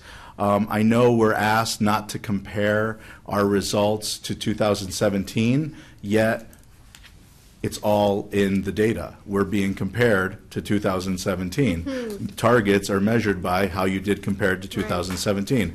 So it's a little confusing for me how we're not supposed to compare to 2017, yet we're constantly compared to 2017, which was a different exam. And we shouldn't be surprised that more students, or even the same number of students, did not meet or exceed expectations. It's a different test, and I dare say it's a more challenging, difficult test. That 26% you saw all the percentages from all the other schools, so that makes sense. So how is it that the district is 43? We'll take all the schools, average them out, and that's how you get 43. But that 26% is the average of the aggregate and the lowest 25%, which I'll get into in a minute. If you look at that next slide, it talks about points earned. How do they figure that out? Well, what they do is they take achievement, and that is the average scaled score, how kids did, and it's the average. Then they take student growth. Well, that's the SGP. That's the student growth percentile. To be even included in an SGP, you had to have taken the MCAS test for 2 successive years at the same school. So for us, 6th graders are never, well, they can be included in SGP, but they haven't been at NAMS for 2 years, but our 7th and 8th graders have. And then you have this English proficiency target. Well, you need 20 students who are EL students who take MCAS. So if Greg has 25 students in his school who are EL students, but only 19 took MCAS, he doesn't get those scores. Those scores don't count. Well, if those scores don't count and it's out of 100, how do they do that? Well, achievement, instead of being worth 60%, is now worth 67.5. Growth, instead of being 20%, is worth 22.5. You get no credit for how your EL students performed, and then the chronic absenteeism still counts for 10%. And that is percentage of students missing 10% or more days in membership. So that's 18 days a year. I looked at the NAMS percentages, and it doesn't look right. So this is definitely something we need to explore. I swear, there's a lot of kids at NAMS every day, a lot. So I don't know where they're hiding, if they just skip homeroom, but there might be a question of how we're recording attendance, because we're missing some numbers here or there. So we have to look at that. But how those points are derived, it's basically this simple. The state sets targets for you. If you exceed those targets, you get 4 points.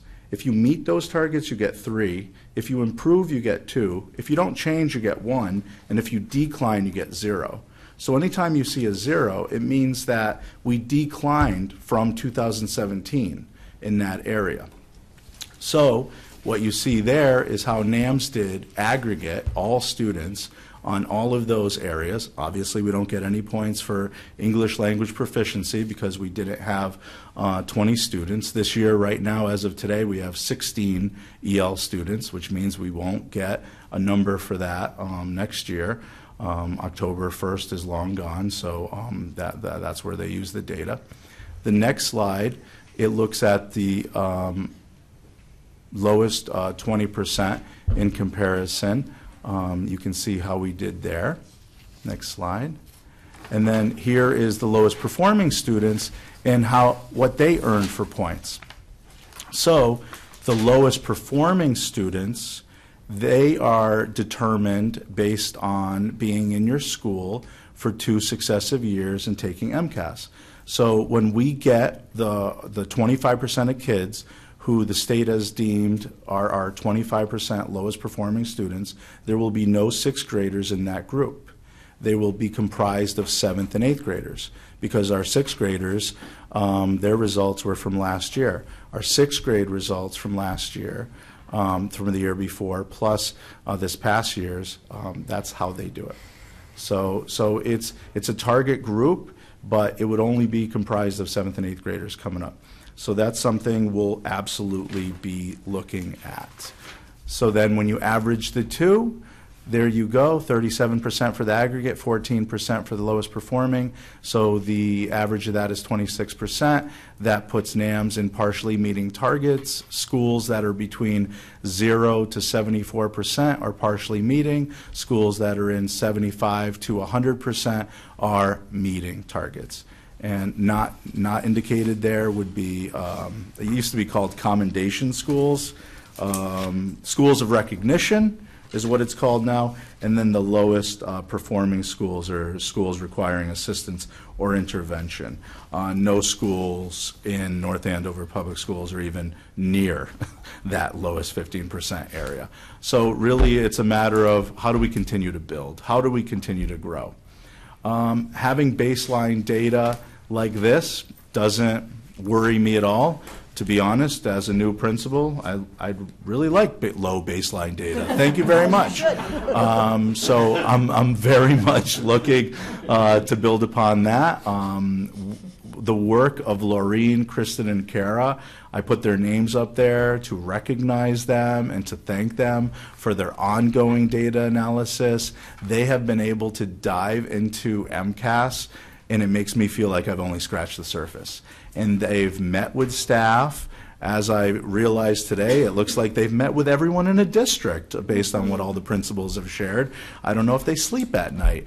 And I've been in attendance at many of their meetings, and they've been eye-opening. The staff have received them extraordinarily warmly.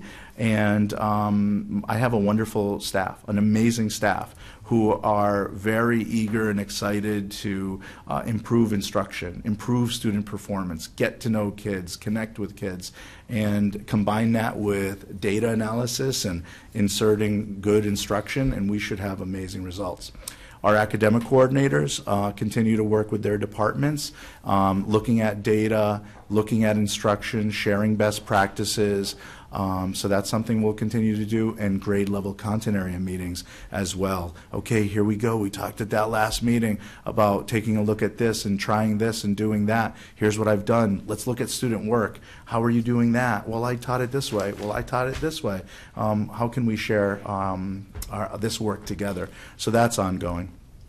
Every staff member at NAMS has selected student learning goals and professional practice goals around Standard 2 of the Educator Evaluation Rubric, which, to summarize it, is really meeting the needs of all learners, differentiating instruction to meet kids where they are and take them to the next level.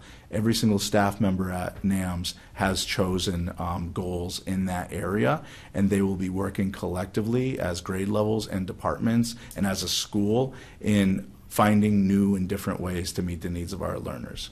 We don't want to leave anyone behind.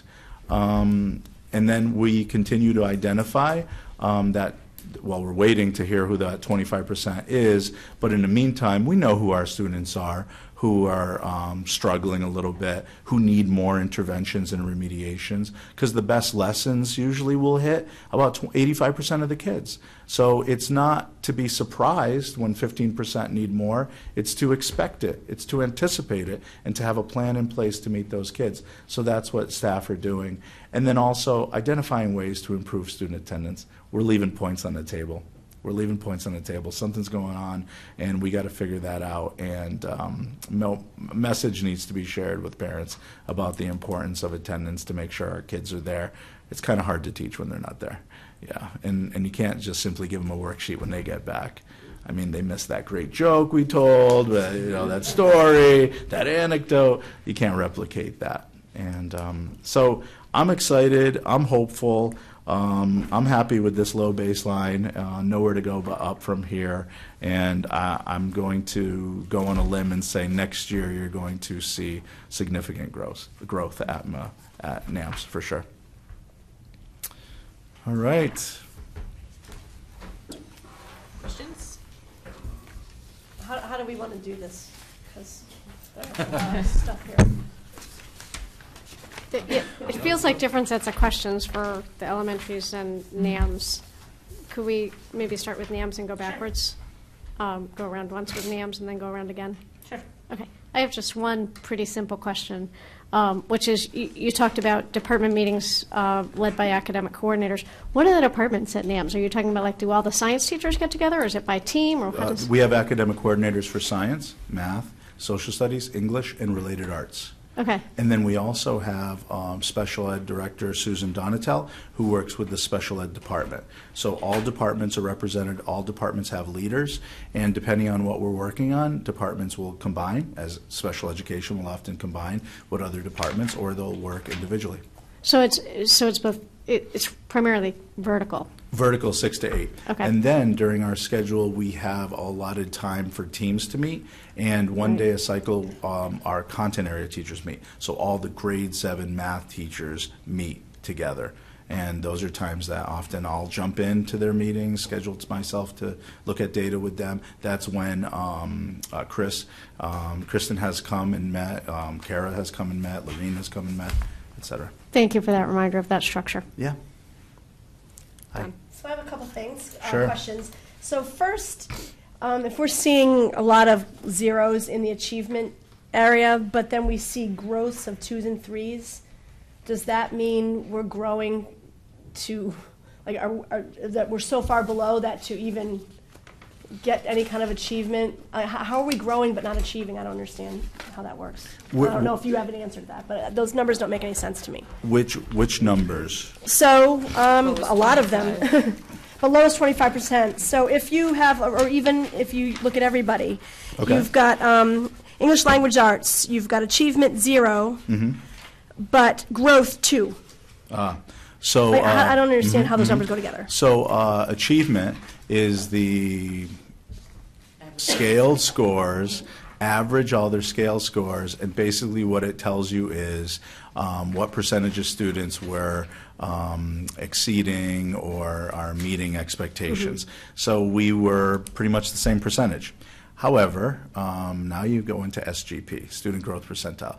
So what happens is how you performed on MCAS last year, let's say you got a 500 on it, and then the year before you got a 500 on it, even though they didn't give 500s. That puts you into a group, a cohort. Every single kid your age in the state who was in that 500 range is lumped into a cohort. Right, got that. To make it easy, let's say there's exactly 100 of them. And then the next MCAS, here's your cohort, here's your pack, and how you performed will give you a rating between 1 and 100, a percentile. If you're at 50, it means 40. You did better than 49 kids, and 49 kids did better than you. Okay, an SGP between 40 and 60 means you're running with the pack. That's good. Our SGP at NAMS is solid. It's between 40 and 60. Our kids are continuing to run with the pack. They're not running ahead of the pack. They're running with the pack. And something I didn't mention was that we are consistently in all areas above the state average. But so if you're running with the pack, what number between either the achievement or the growth is showing? Like, I don't. The SGP shows that. Achievement does it because you didn't improve. Yet, if you get the same score, if you're in the meeting expectations year in and year out, well, the test is harder. It's the next grade level. You had to have learned a year's worth of content. You got the same score. Right. That's good. They're actually asking that we go even beyond that. Right. So that, what you're just saying, that would be the growth information. But then what's the achievement information? How many percentage of students who scored partially meeting, exceeding, not meeting. So that's pretty stagnant. Yeah. Yeah, if you remember last year, we looked at the graph about, so last year, the state celebrated being number 1 in the nation, leading the nation, Right. number 1, but half of our kids didn't meet expectations in the Commonwealth. And this year, and Kristen, you know these numbers off the top of your head, it's just a little above half, not much. They're in the 50s again. So, 45%, 48% of every kid in Massachusetts is not meeting expectations. I think that's important to know. I think I can help a little bit with your question. I don't even know what my question is, but I don't understand. No, because it doesn't. Does this mean like you're achieving nothing, but you've grown? I don't understand. So the slide that's up here. So if you look at the first indicator, Yeah. English language arts achievement. So at NAMS last year, what they do is they average all the scaled scores together like it's one child. And so let's say the average scaled score was 450. The state would set a target based on this big scientific formula that set a target that they would want NAMS to be at 455. So that number, 0 out of 4, is how much progress you made toward meeting that target of getting even better. And that's the achievement number. That would be achievement number, yep. And so, and the state has set a target for all of those numbers. And so if it looks like at NAMS that number actually declined, the average scale score went from 450 to 449, giving 0 points. So it's progress toward meeting your achievement target. Okay. And then George was right about the growth, where that's about like, let's say last year your growth was 48. The state says this year it should be 52. Right. You might get assigned, you say you landed at 50. Right. The state might assign you 2 points because you incrementally earned 2 out of 4 points, getting closer to that target. Okay. A 4 out of 4 would be that you exceeded your target, that you well surpassed your target. And so it's confusing, but the achievement is the goal the state set for you achievement-wise. Okay. And then so do you all feel that one of these numbers is more valuable to you, the achievement or the growth, or is it the whole package? You move up, everything follows. It's you go down, you get penalized in every area. You go up, you make points in every area. And the SGP target across the state is 50%. So 49% of the state will always be below target. So that's just how they set up the formula. So as we move up, everyone will follow. But what this really shows is you can't ignore any group. You can't focus on your lowest performing. You can't just focus on your high. You have to focus on everyone. All students, right? Yeah. If we went onto the DESE site, would we be able to see like bar charts of our, achievement and our student growth percentile? Like those are the charts that we're used to looking at, and I know we're not supposed to compare them, and I think this is very valuable, but it would be helpful to me and perhaps some of the viewing public to be able to go onto someplace that would have the familiar. They do have some bar charts that compare from last year to this year. We originally had those in the presentation we had prepared for 2 weeks ago when our group was here, but then because written there, Greg read that in his beginning piece, the training that Kristen and I went to said do not compare. So originally we had them up there and we thought it gets a little confusing and messy, so we just made that determination to start fresh. But yes, you could go. There are some bar charts. And to answer your question, we have access to something called Edwin Analytics. So I have like a master code that can do the entire district. They have codes for their schools. Kristen and Lorene have master codes, Donna. But there's a public Edwin Analytics that you can go to. Anyone can go to, and that's what you want to look for on the DESE website. And it's really some cool stuff.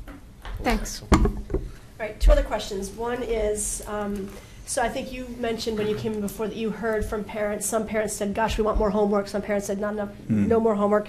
Some parents said, and I've heard this as well, that there's grade inflation at the middle school, that everybody gets 100, and I know we want kids to feel good that they're achieving, so we don't want them, be giving them 74s or all the stuff that you get when they're older. But so the challenge is, how do you marry the fact that someone gets A+, and then they have a terrible MCAS? Like, is there a breakdown between those things? And because of that, are we preparing kids for when they get to the high school that they suddenly are like, oh my gosh, I was this like A+ student and now I'm getting like B's and C's, and like, what the heck happened? Whereas nothing happened, it's just they're measured differently. I'm just curious. So the conversation on homework, I plan on having a conversation with Laureen about homework and also talking to my staff about it. And in regards to grade inflation, well, it all depends on how you give grades. And if our jobs as educators is to educate students, that doesn't mean that we're the bus that goes by once and doesn't come by again, that if you miss the bus, don't worry, another bus is coming by. You didn't learn that material? Come back after school. Let's learn it. Right. Oh, but I'm not going to give you any credit. No, I'll give you credit for that. You did it. You learned it. You should be recognized. So I would expect there should be grade inflation because it really shows that the students came back and learned it, and we don't give up on them. And we we're don't say, motivating well, them. too bad, I'm not teaching that anymore. I'm moving on regardless of where you are. It's like a shepherd who ends the day missing 22 sheep. Oh, well, you know, and you can't Right. do that. So, but it's all about a conversation, and I'll just share this. I know we're short on time, but I remember seeing this Canadian report card that I absolutely loved. It was, you get a grade for content area only, and that's only content area. But then you get these number grades for homework completion, effort, participation, meeting deadlines. So if you're that child who, as far as content, maybe is getting a C+, but your ones everywhere, you're working your tail off. Good You're job. recognized for that. And how about the student whose parents see A's and they think everything's fine, And they're doing nothing. but they're doing nothing? So as a parent, you know what you have to focus in on too. Right. And as an employer, I think I would hire that B1s over that A4s. So it's just Right. something to think about, and 21st Exactly. century skills are part of that. No, and that's, I bring it up because we do hear parents say, like, well, I don't understand. How Yeah. could this be? And so, and when they look at the MCAS, if they freak out because Yeah. they use that as a big measure. And then my last thing was, so where did it come from? So I think it was the lowest 25%. So how do you think, or are 504s and implementing things like that, things that you're looking at to help with that? Because I know there's a lot of that in the the elementary schools and the middle schools. We're starting to move a little bit into a different way we handle the 504s. Is there any value or consideration in any I of think that? it's a completely different process. You know, when you think about a child with a disability doesn't automatically mean they can't access the curriculum without specially designed instruction. It just means, oh, this is the disability? Oh, yeah, this manifests in a classroom this way. That's all right. I'm using these instructional strategies and teaching strategies.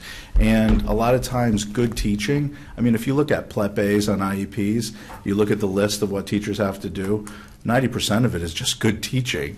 You know, like break down tasks into small parts. What teacher doesn't do that? Or I hope all teachers do that, actually. Don't answer that question. All right, sorry. That would be something to look at. Yeah, so it's all about good teaching meets the needs of all students where they're at. Yeah. Can I just dovetail on that? Can someone explain to me how, when, who determines the lowest 25%? How's that determined? The state does. State does. But how? Based on, so the state at every school, it doesn't matter. I mean, you could take a school that has the highest growth, highest performance in the state. They're still going to have within their school their lowest 25%. But what are they using to measure that? What are they measuring that with? Average. You rank order. You guys. No, the way the kids performed. They're Based on ranked their order. achievement, not based on their growth. Right. And Based they on their have to have been in the achievement. school for 2 years. Right. And I noticed that we don't look at their science scores, is that correct? Science is 5th grade. Science And is 8th grade. 5th and 8th, and it's still the antiquated test. Correct. So, for example, at the middle school, we've implemented the new science standards 6, 7, and 8 in the past 3 years. Yet, the state told us to look into that and do that, but they're still using the old test until 2020? 2020. No, I guess my question, look at all the charts. On the regular one, there's a science achievement 4 out of 4 for Thompson, but it's dash dash. It's dash dash on every single school. Why is that? Because in order to be part of that group, you have to have been in the same school taking the same test for 2 years.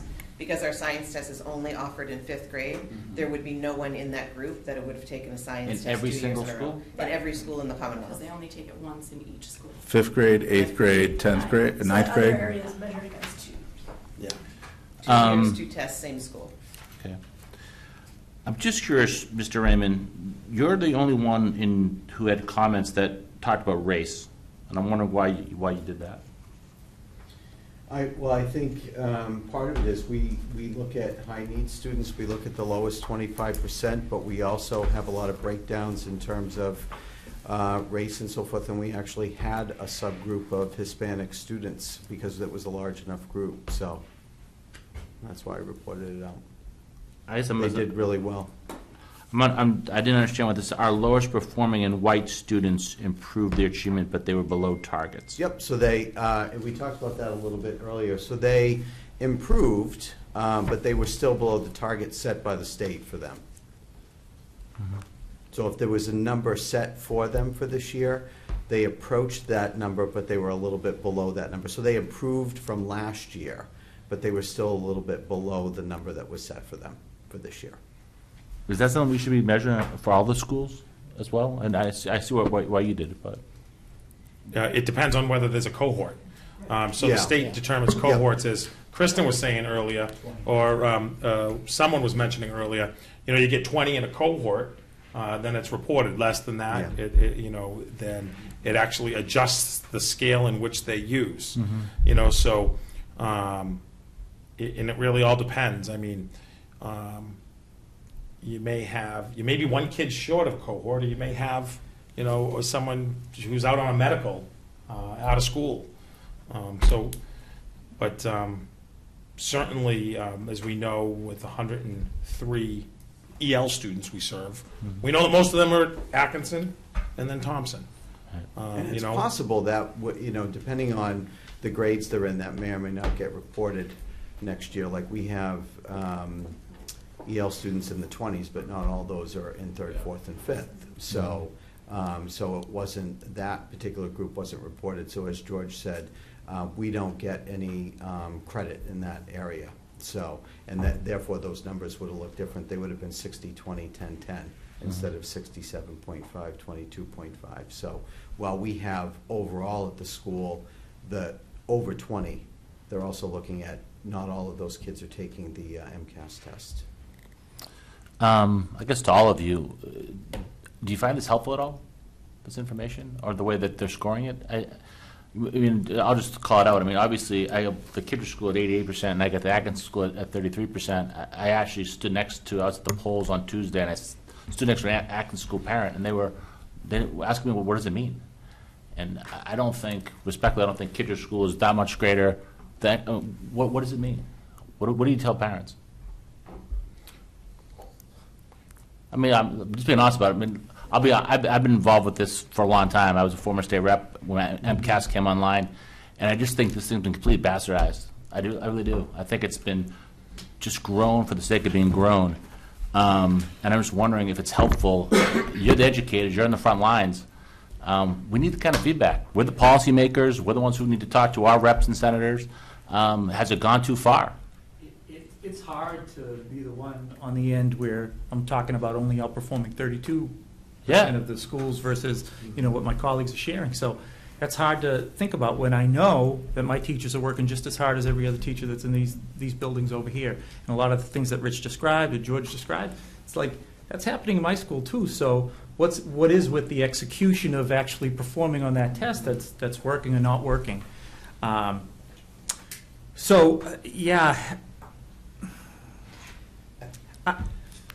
what people are going to look at. Every one of our schools is unique. Although we all teach in the same community and work, we have dynamics in our buildings and factors that change day to day. Mine could be the fluctuating population that comes in each year that we've been looking into a lot over the last. And how does that impact performance and all that?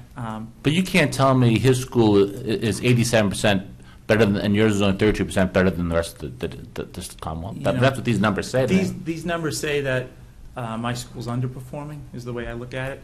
But qualitatively, if you talk to parents in my school community and the kids in my school community, they're very, very happy and hardworking. So, I agree with you 100%, Greg. So I feel good about that. I leave school every day feeling really good about that, and I wish these numbers would reflect some of that in a different way.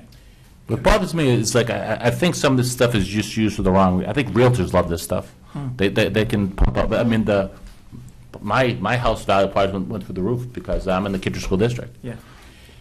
Can I just add, I just want to preface this. So I've spent a lot of time with the commissioner over the last year, the new commissioner who was in the arts. The commissioner has said this, we're hitting a reset button. And to quote him directly, he said, districts and schools need to take time to breathe and to assess this new system. And what he's saying is, I'm wiping out accountability, levels 1 through 5. And I think what's most refreshing about hearing him this summer was, okay, this is a totally new system. Obviously, you can tell, I think there's some bugs on their end, but let's not be afraid of this new stuff. This is the first year that gives us a baseline. So let's confront the reality of where that baseline is, and then see what kind of progress we can make. Because right now, as a team, we have a collaboration goal as a district, as a leadership team. And this is our second year of collaboration. I know that the collaboration this year with Lorene, which is probably an upgrade to the assistant superintendent, previously Kara and Kristen. But my point being is there's a lot of pieces in place. And I really think the last two pieces of it is, A, it's a snapshot in time, and then B, there are a lot of, I mean, it's a snapshot in time. There are a lot of factors. I mean, schools are unique. I look at Mr. Raymond's school and I see, you know, that he's 17% Hispanic, and in Atkinson's 20% Hispanic. You know, as a district, we're probably about 78, 79% white. Well, Atkinson is 58% white, and Thompson's 70% white. And those are different. But you have other schools with special education. How kids do on standardized tests are determined. Number one, are you a special education student? Number two, are you an EL student? What I'd say is I think the whole state needs time to, I think this needs to be normed.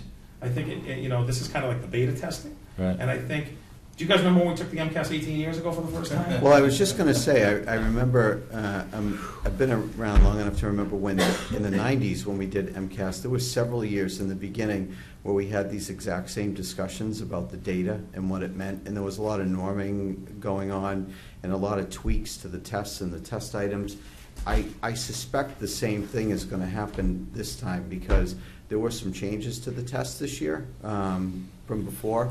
But, you know, Dr. Gilligan mentioned a snapshot, and I've always believed as a school leader that this is one piece, but it's not the only piece. Nope. There are several pieces of data that we can and should be looking at. And one of the big things that's going on in this district that we should all be proud of with our staff is the collaboration that we've set up through the contract for our teachers. That's a chance to be able to look at all the pieces and put them together for teachers so they can really look at and reflect on what does it mean for my instruction, what does it mean in my work with my colleagues, what does it mean for this student, how is that different for this student, because we have a lot of other data points that we look at. So this is a piece, this is important data. We look at it, I think we're all still trying to understand it and wrap our head around what the numbers mean. But we have other data points too to help us understand and get a more complete picture of students. So I think I want to reassure you that it's, I think we all believe it's faulty just to look at this for each child. We have to look at all the other things that go into our students, and it's everything from their social emotional learning to the MAP data we have, to their attendance data, to their how they even, you know, do on running records, as Aaron mentioned, and do they raise their hand in class? Do they participate? Like, there's so many things that go behind kids each day when they come to our school. So this is a piece, and this is an important piece, but there are lots of other important pieces that we look at. So I know that, and I truly believe that, and I, you know, like I said, I've seen this thing grow over the years, and I guess it's disturbing. And I do have a lot of confidence in the new commissioner. I think he understands it, that this is a work in progress. But, you know, 20 years ago, North Andover moms didn't exist. You know, people in this day and age, they need the social. They need instant gratification. They need instant analysis. What does it mean? And I feel bad that this number jumps off the page, you compared to you. So, you know, as proud as I am of Kittredge School, my kids love it there, and I'm a proud graduate myself of Kittredge School.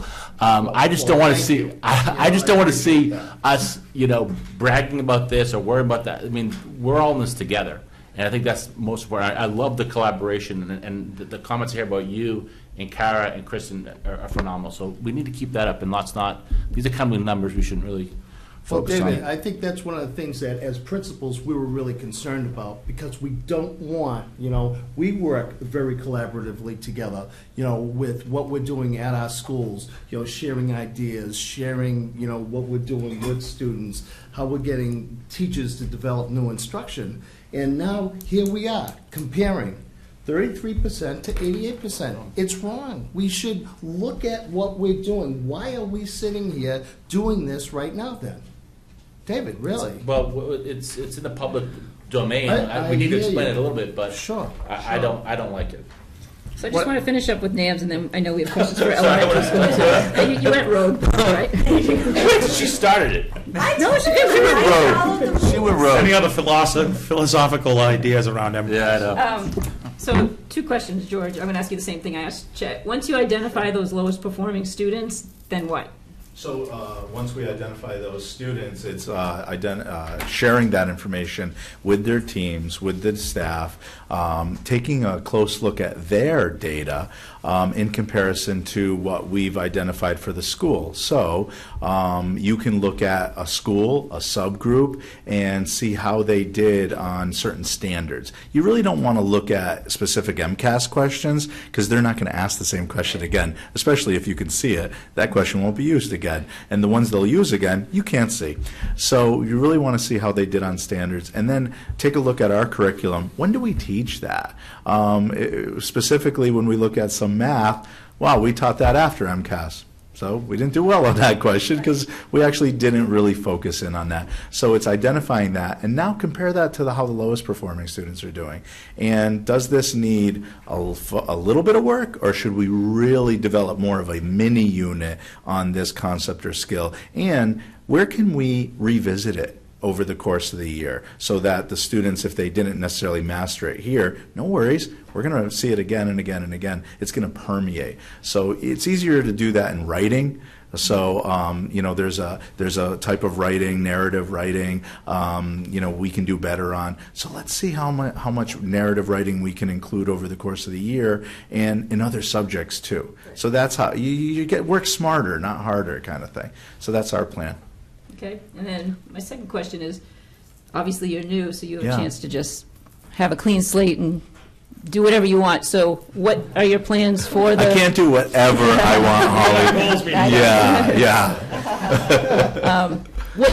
What types of things are you going to implement for all students? So I feel like we've already have. So just being very open and transparent with staff to say, let's be in this together. And I was very transparent when I said to staff, the reason why I'm asking you to all have shared goals is just to make sure we're all talking to each other and we have a reason to talk to each other and we have a purpose in looking at student work. That alone, when you remove the isolation of teaching and we start sharing and talking and what if we do this and what if we do that, amazing things happen. In preparation for my staff meeting next week, I met with my assistant principals yesterday. I thought I had a good plan. It was nowhere near what it was when we left because we all brainstormed and came up with ideas. Teachers, when they do that, come up with fabulous lessons because they're able to throw ideas around and what if you did this, what if you did that, that would work, that won't. And it's really about that, just building that collaboration among staff. They're great people. Yeah.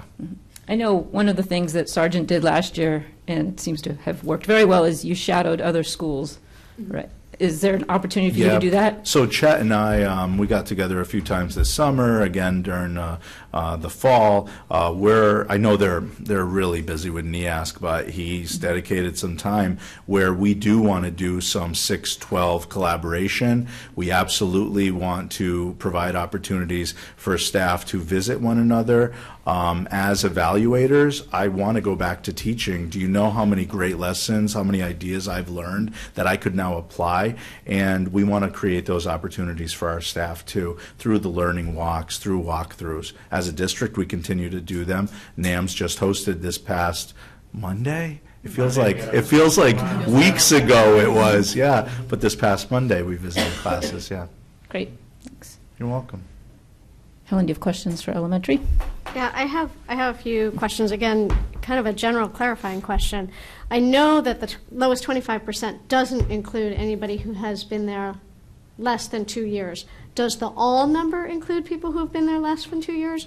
So when we're looking at, for example, Atkinson, you have tremendous growth in your students that are in the lowest 25. So you've been working with them for a couple of years. I got clarification on the lowest 25 from Kristen earlier this week. I was very appreciative, very helpful to me.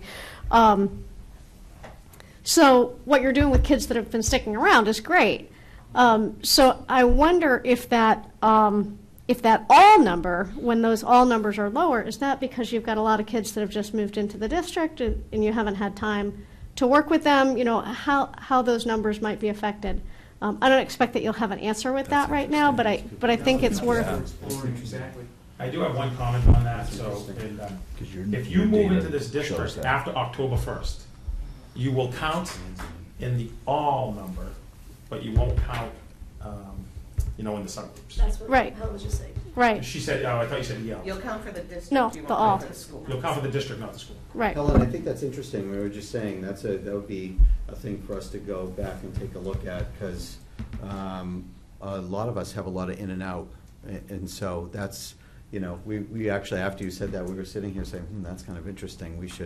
I think that's an important consideration, because there is some in and out. So.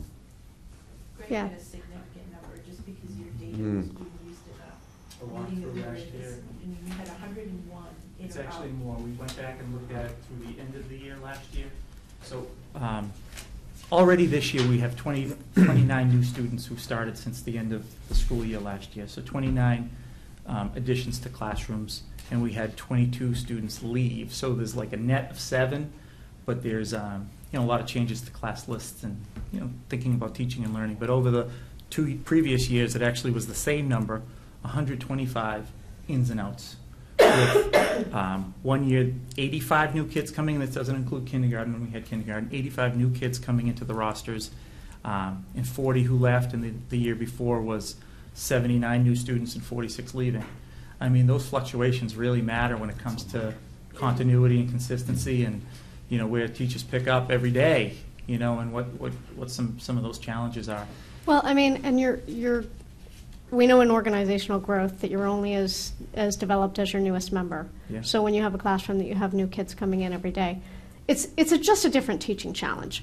It's not an excuse, and we're obviously helping all those children to grow, but it may not measure in the same way. And what I love about it, Helen, is we have the raised values. We get those 5 values. Well, the one in the middle is I, and we really are pushed to live up to what that is expecting of us, that inclusion piece. And, friends come and go. Kids learn to be flexible with their friendships, but they really learn to include a lot of new kids every single year. And I think that's a big plus when we're talking about skills for their future. And again, not measured here. Not measured here, Yeah. but something I'm proud of, actually. Absolutely, yeah.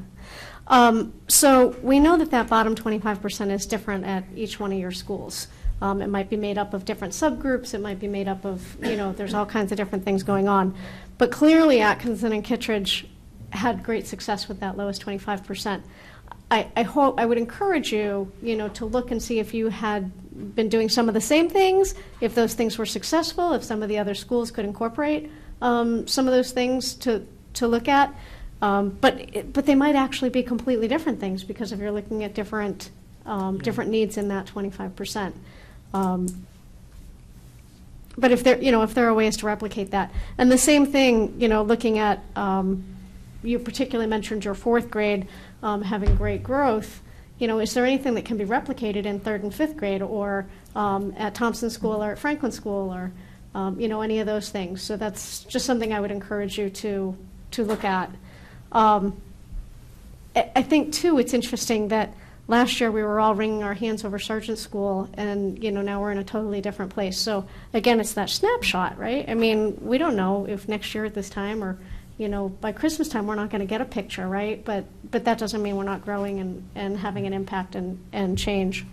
I wanted to really thank you, Mr. Cushing, for mentioning that we need to be looking at that top 25% and seeing where we can challenge and expand their learning and their growth. I think that the community will be glad to hear about those things.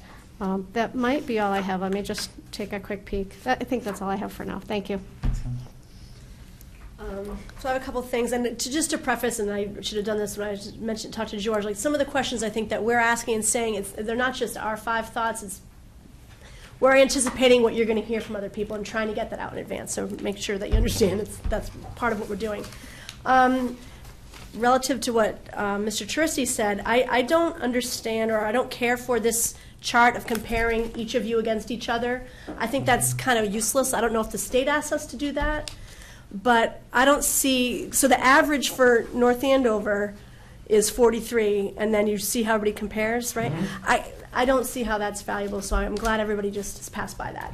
Plus, we have to take into consideration that includes the high school, which is a completely different kind of test. It's a silly chart. So what are some of my kind of overarching things? So one thing is I would like to also say I was really impressed by Atkinson's huge growth in the lower 25%. So historically, because of the population you're talking about, that's been a place you've had to work on, and that's understood. But then it's surprising to see why the all is so low, and so that's so interesting. You said when you were talking that you were going to seek supports from Central. What kinds of do you have any thoughts about what kinds of supports you're thinking about? Are they different from what you have already been receiving in the past, or are you still exploring? We have a limited budget, and we have to look at equity across the schools. So, I think the district's always done a really good job at trying to find ways to help each and every school with what their needs are. I mean, we can't leave any school without. So, we have to work with that. But when it comes to reading support, I could use more. We have a lot of kids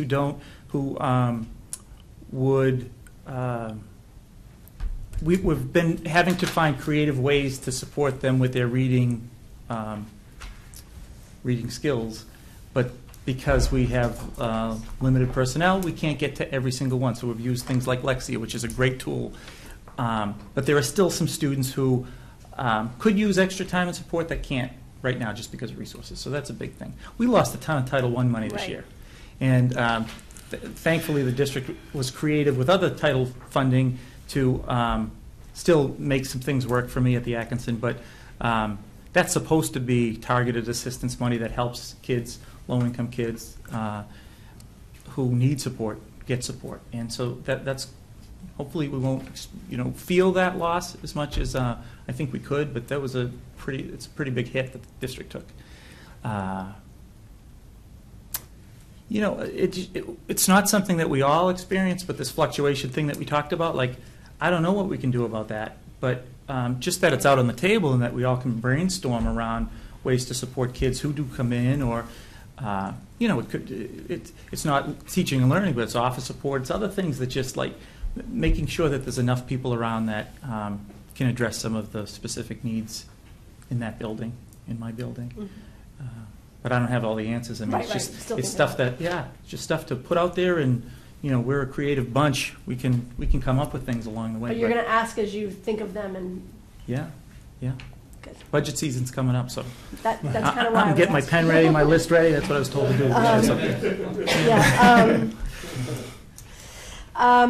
And actually, Helen already hit on this, but I was just curious because of the huge change at Sargent. And it sounds like you identified already through Holly.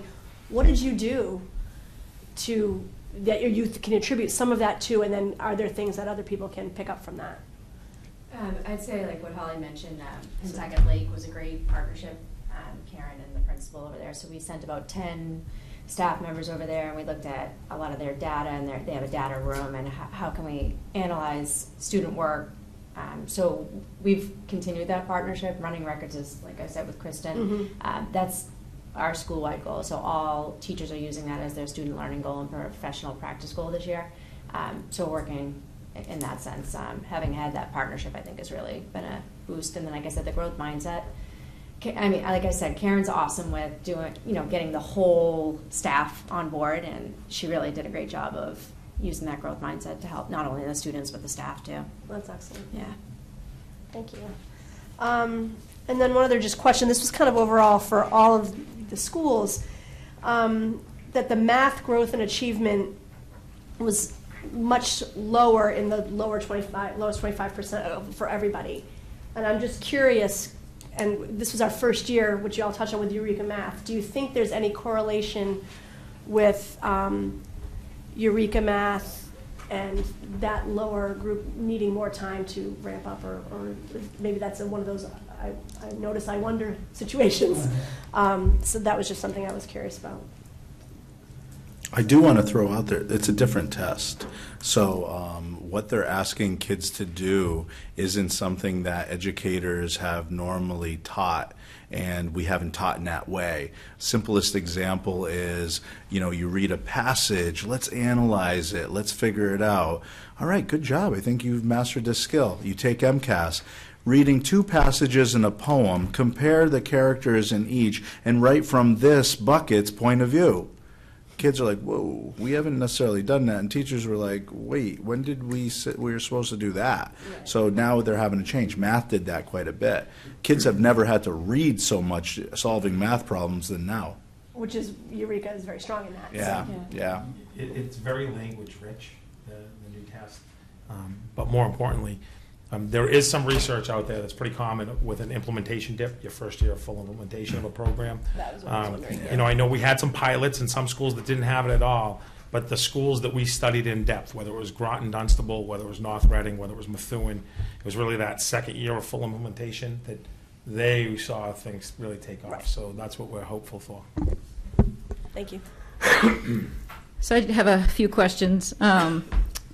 Helen touched on the grade 4 at Atkinson, and I'm going to spin it slightly differently. Rather than look at grade 4s and have other schools model it, could your other grades model your grade 4 teachers to see what can be done? There's been a trend over the last 3 years or so that team, really 2 members of the team who had three different third teachers there, they collaborate and they maximize their time. Lunch times, over the years past, we've had opportunities, 90 minutes a week during specials to meet. They meet all the time. And I think, making that time work and being together, I think makes a difference. They plan sort of in lockstep and teach in lockstep so that everybody continues to stay together. And they review their lessons. They talk about what worked, what didn't work. It's definitely a model for all of my other grades to follow. And so we're trying over these trends. We're going to be working actually. We talked a little bit about it today, but when we meet next Thursday, we're going to be doing a little bit more work on it, pulling out what are those key features aside from using the time. What are some other things that they're doing specifically to help the kids grow as much as we've seen over the last few years? And their achievement scores are good too. So we'll be working together vertically, 3 and 5. I mean, I won't lie, like Amy touched on, the 11% is a concern. We've seen Sargent make a huge turnaround in just 1 year, so I wonder if there's anything you could take away from them, and similarly from Kittredge. Great. We'll be talking about it. I mean, I know your demographics are very different, but not so different from Thompson. So I think there are ways to improve. So I would encourage you to maybe talk to the others. Like George said, baseline numbers, the lower the better. Let's go from here. And then, Erin, I know how we all saw how pained Karen was last year, sitting around the table having to defend something she inherited. Yes. I want to say how proud I am of you guys. I saw firsthand how hard she worked and how hard the teachers worked, and it must be so gratifying to see it. It is. We are so proud of the staff, and you can feel it when you walk into the building this year. I just think everybody's really on the same page, and everybody's continuing to work together because they just want to keep improving. But yeah. Do you think there's any danger, and I hope the answer is no, of becoming too complacent, or will you still continue to put that energy and hard work in? Definitely continue to put the energy and hard work in. I actually talked to her today, and she has a ton of ideas when she comes back next week, so she's ready to hit the ground running. So, yeah. Excellent. And great job, Rich, on your numbers. Thank Excellent. you very much. David? Yeah. I think if I can just add one more thing. What should be pointed out is that when these kids, no matter where they come from, no matter how their elementary schools performed, when they get to high school, they're doing well on the test. You talked about 100% passing. That's amazing. When you use other measurements like SATs or ACTs, kids are doing great. Atkinson had the last 2 valedictorians at the high school. So these kids are still, whatever they look like now, they're going to continue to grow and evolve, and we all should be proud of that. That's a good point, Greg. Thanks for making I'd like to just say this. I'm not afraid of baseline data. This is great. It is a snapshot in time. I think we've gotten away from this being the sole focus of North Andover because this was the sole focus for a long time. What's most important is good teaching, and how we're going to get more good teaching. and have rigorous hiring processes and make sure that our teachers are getting the PD they need, because the magic takes place between the teacher and the kids. And what I'm most excited about, whether it's higher growth, lower growth, higher performance, low performance, I truly believe with the Medicaid money, with this team, with the team we've been able to assemble in central office supporting this team, because our job in central office is to support principals. Their job is to support teachers and kids. And I think that it's really exciting what can happen in North Andover over the next few years, with the understanding that this is one snapshot in time. It's 2 45-minute tests, and we're going to get an ELA score. But this is how we are measured. And I really like the way the commission is talking about it. I wouldn't be, the accountability and testing is never going to go away. But putting it in the right place is something I think that Jeff Riley might be in the process of doing. So I'm pretty excited about it. And I think we have the right team in place and the right people on the bus. And now, let's shine a light on it. So these are our numbers this year. Now let's go get them. So. Thank you. Thank you. Thanks, guys. Thank you, guys. So the reason it's the most dangerous to compare it to old MCAS, in 16 and 17, only 20% of the schools in the entire state of Massachusetts took MCAS. The rest took the park. So there is no comparison because you only had 20% that took the MCAS in 16, 17. I'm looking at the bar that shows how many of our kids are, advanced or proficient. That's helpful information. And this doesn't give us that. No, it's hard. It's hard. And some of the things that, like, I was just looking at traditionally, this was our percentile. This is our percentile growth from 12 to 15. But this is totally different now, how it's calculated. So it's really kind of fascinating. All right, first reading of the overnight trip for the Model United Nations.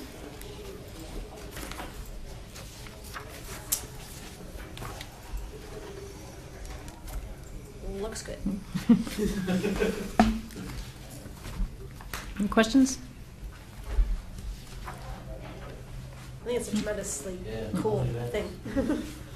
Yeah, we've done this year after year, so it's It's just but it's also, I think it's a very different type of field trip. It's interesting. So, I like it. All right. Initial discussion regarding FY20 budget directives.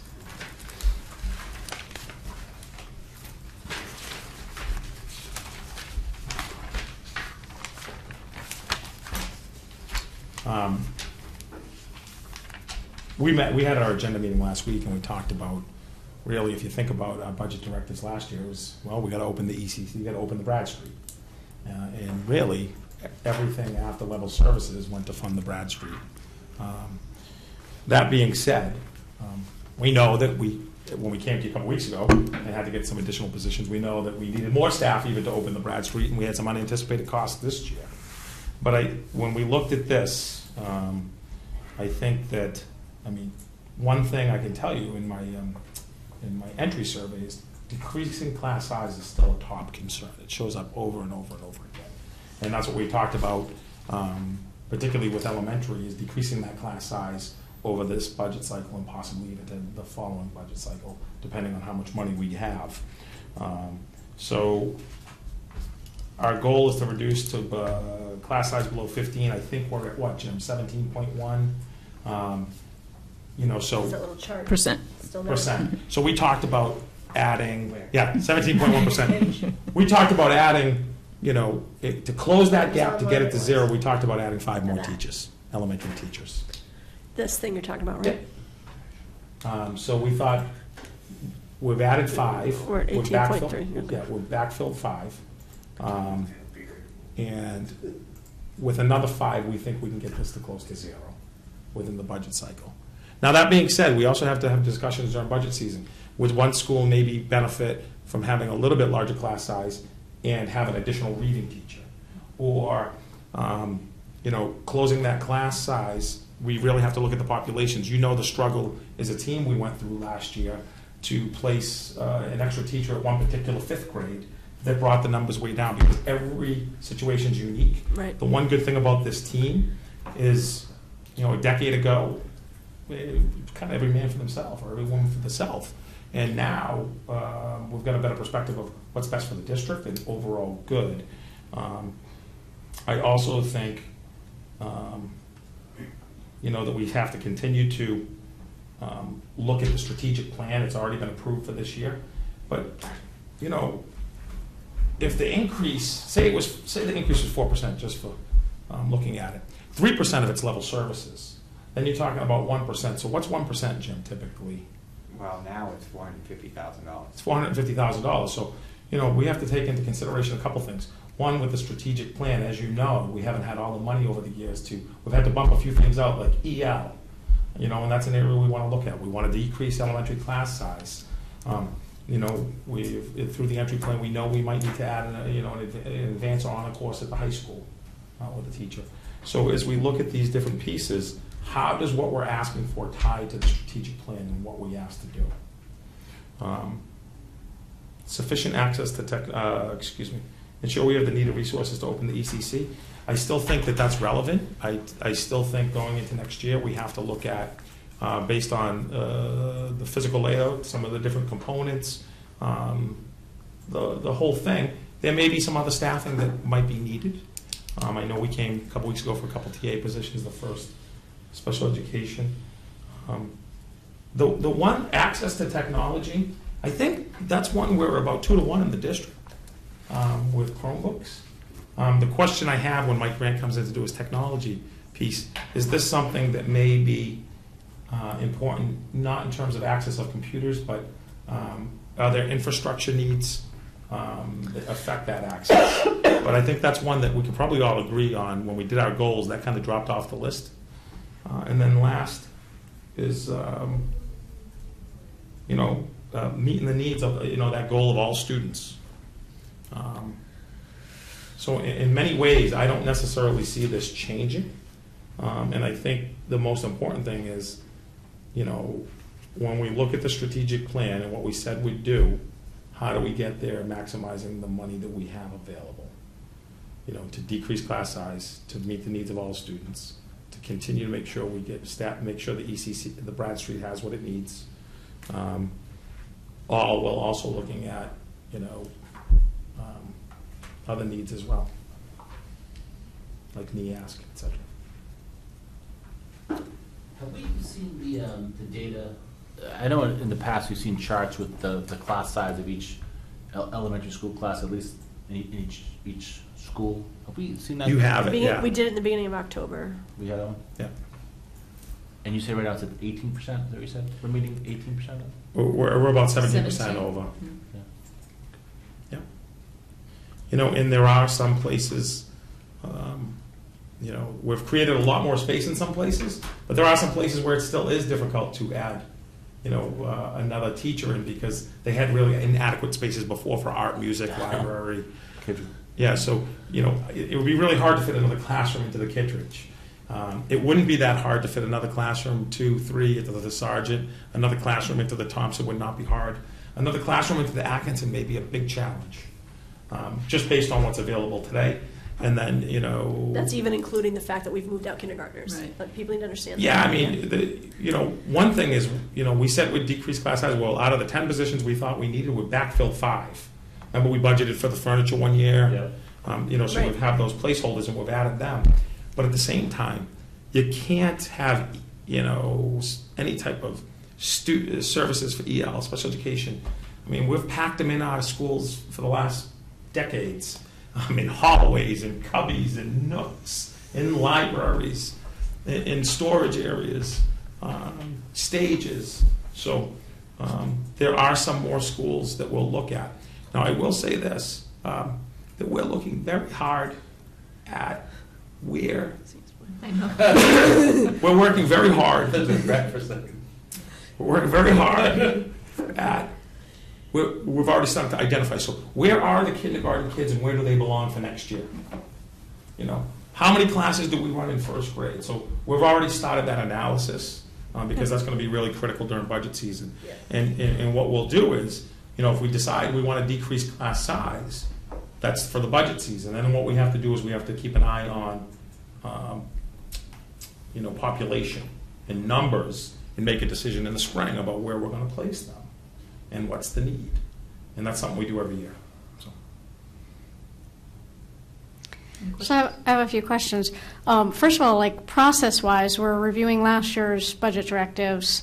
Are we going to draft budget directives for next year, or what? Where are we going? Yeah, these are almost exactly last year, except for the these are last year. These are last year's. We're reviewing last year's. But FY19 is written on here. Wasn't FY20 online? This is. Oh, that's right. This is FY 2019, right? Right. Yes. Yeah, that's what we're in. So these are last year's. And, right. and So what's the process? Right. They're the school committee's directives. So, right. My recollection over time is they tend to, we're having a strategic plan for a few years now. Mm-hmm. And we have the historian of the school committee in the audience. But they don't vary that much if we're staying on track with a plan that we have and being thoughtful, strategic, and what's sustainable and doable. Mm-hmm. So I haven't seen them shift dramatically over the last couple of years. I think they've linked the FY20, because the ones I looked at are different than this. So this is what I looked at. This is what I looked at. But I think, if I'm understanding your question, like, what do we do next? Like, do we discuss right now recommendations? Do we funnel them to Dr. Gilligan about what things we'd like to see Or is the added executive committee going to talk about it and come back to us with a proposal that we're going to respond to? The executive committee with whatever, the chair and the vice chair and the superintendent. Is that not the executive committee? I don't know. Never heard us call that. I like it. Places that I go, we call it the executive committee. They set the agenda. They blah blah blah. So we could call it that if we wanted to, but. We could certainly work with Madam Chair, Madam Vice Chair, working on some recommendations to bring back. But they are the school committee's recommendations. I would just say this. We've made a commitment, it seems, as a committee and as a working group together to decrease class size in elementary and start planning for the middle school to decrease class size. I was going to say what's missing here is looking at that. And then I think the other component is all students. So how are we going to meet the needs of all students? So is that, programming? Is that, my entry plan at the high school, for example, we may need a teacher or two to teach a science and a math honors, or maybe an extra AP, that kind of thing. So it's really looking at. I don't think we're necessarily deviating from any of these. But it's making sure that these are in line with the strategic plan, but also reserving the right that I said that I could possibly do to make one or two recommendations, maybe in December, based on my entry plan. Yeah. Things like that. Well, so one of the questions that comes up for me. With the secondary level class sizes to meet programming needs, and we had a parent come in and make a public comment and asking questions about waiting lists and over enrollment, and I don't feel like we've had good numbers out of the high school in a long time. I know we had some average class sizes. I don't find those very helpful. To me, and I don't know how granular would make sense to go. Do we have a list of all classes and how many students are in them? But it would be good for us to know if we know AP classes are capped at whatever it is, 24 students. But what are CP classes for sciences? And are we meeting the needs of all students if we have 32 kids in Spanish class and 14 kids in French class? I'm making up numbers. These are not the numbers, people. Just making up numbers that we just don't know. And I wish I weren't making up numbers. It would be helpful to me to have that data so that we can make sure that our budget directives are aligned. So two things about that is, one, we can certainly do that, but we also got to realize what is the priority. We've set the goals of elementary, middle, high.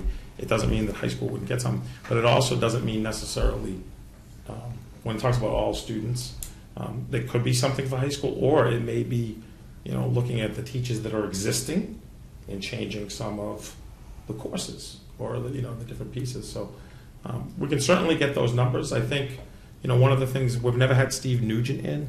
I'd love him to come in and talk about the college process, Naviance, and he could also talk about the numbers. The hardest thing about high school is this: there's some real specialized classes whether it's AP, special education, with some really smaller numbers. So when you start dealing with averages, it's really difficult. You have to somewhat look at courses. Then what's World Civilizations 1, World Civilizations 2. There's some co-taught classes that are bigger, like American Thought.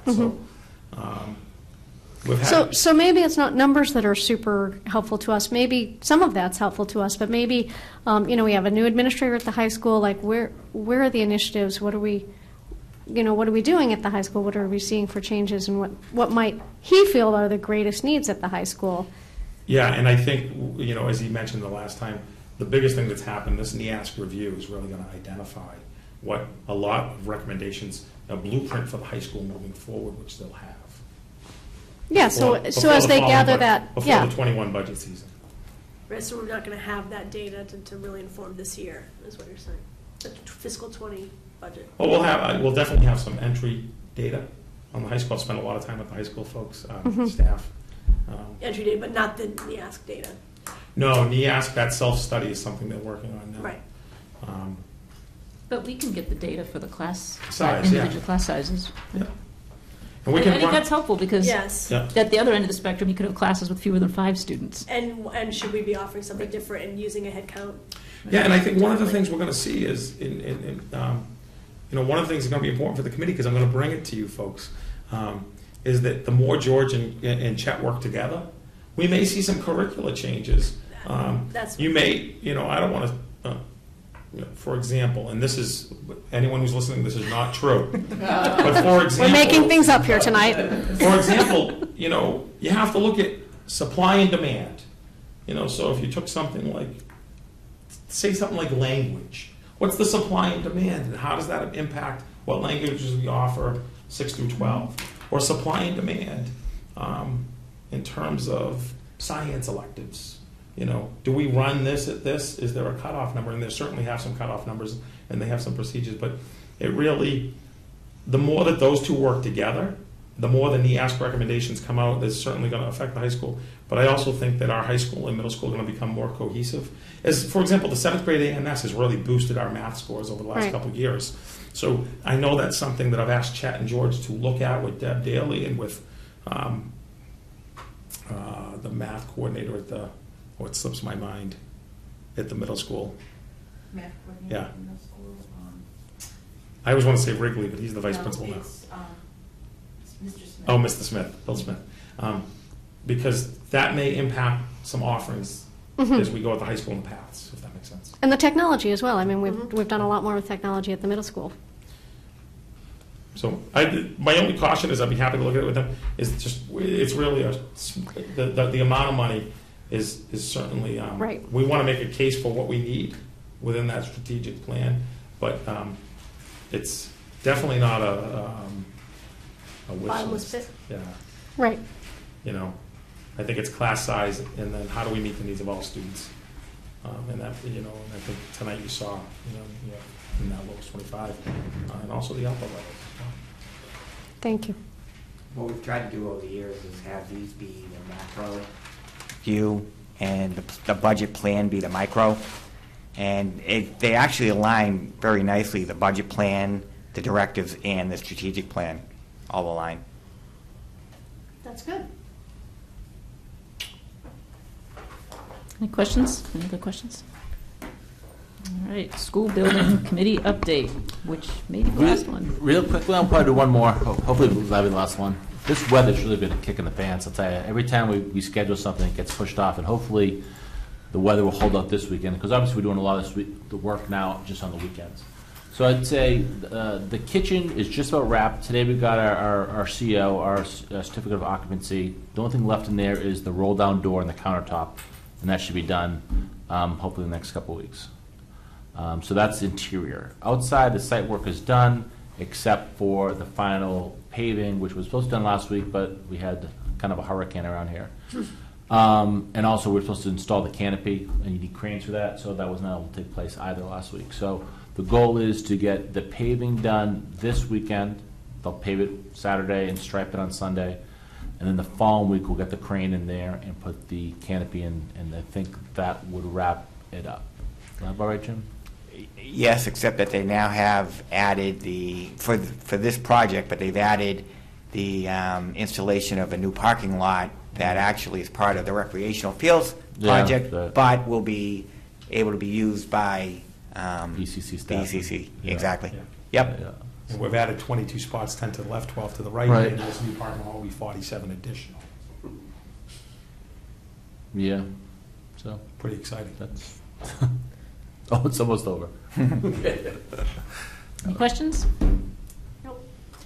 Good Any job. public comment? Can I, Madam Chair, do you mind if I do show and tell for a second? Sure. Who are you? Can you do it? I will. Can you do it in 3 minutes or less? No. Ooh. Stanley Pert, 43 Stone Cleave Road, president of the North Andover Historical Society. So we're getting there slowly but surely. This is the plaque for the Johnson High School bell out front, right?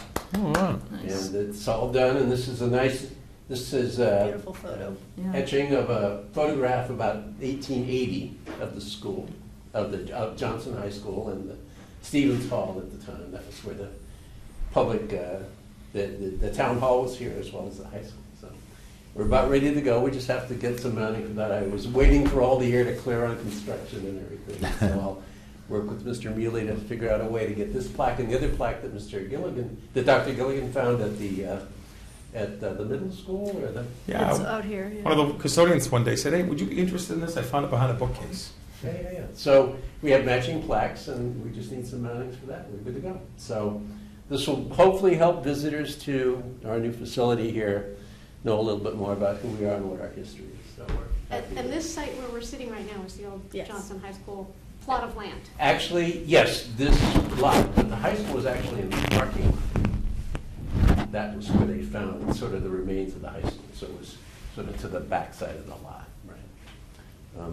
But anyway, so there you go. And the bell is out front here. The bell is right as you come in the front door, right?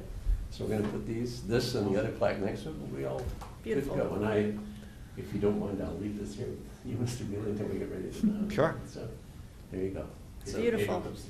It's awesome. Thank you, Oh, Stan. and I just wanted to put in my plug, the follow-up to Mr. Teresi's school building report. We still have the stones out in the parking lot.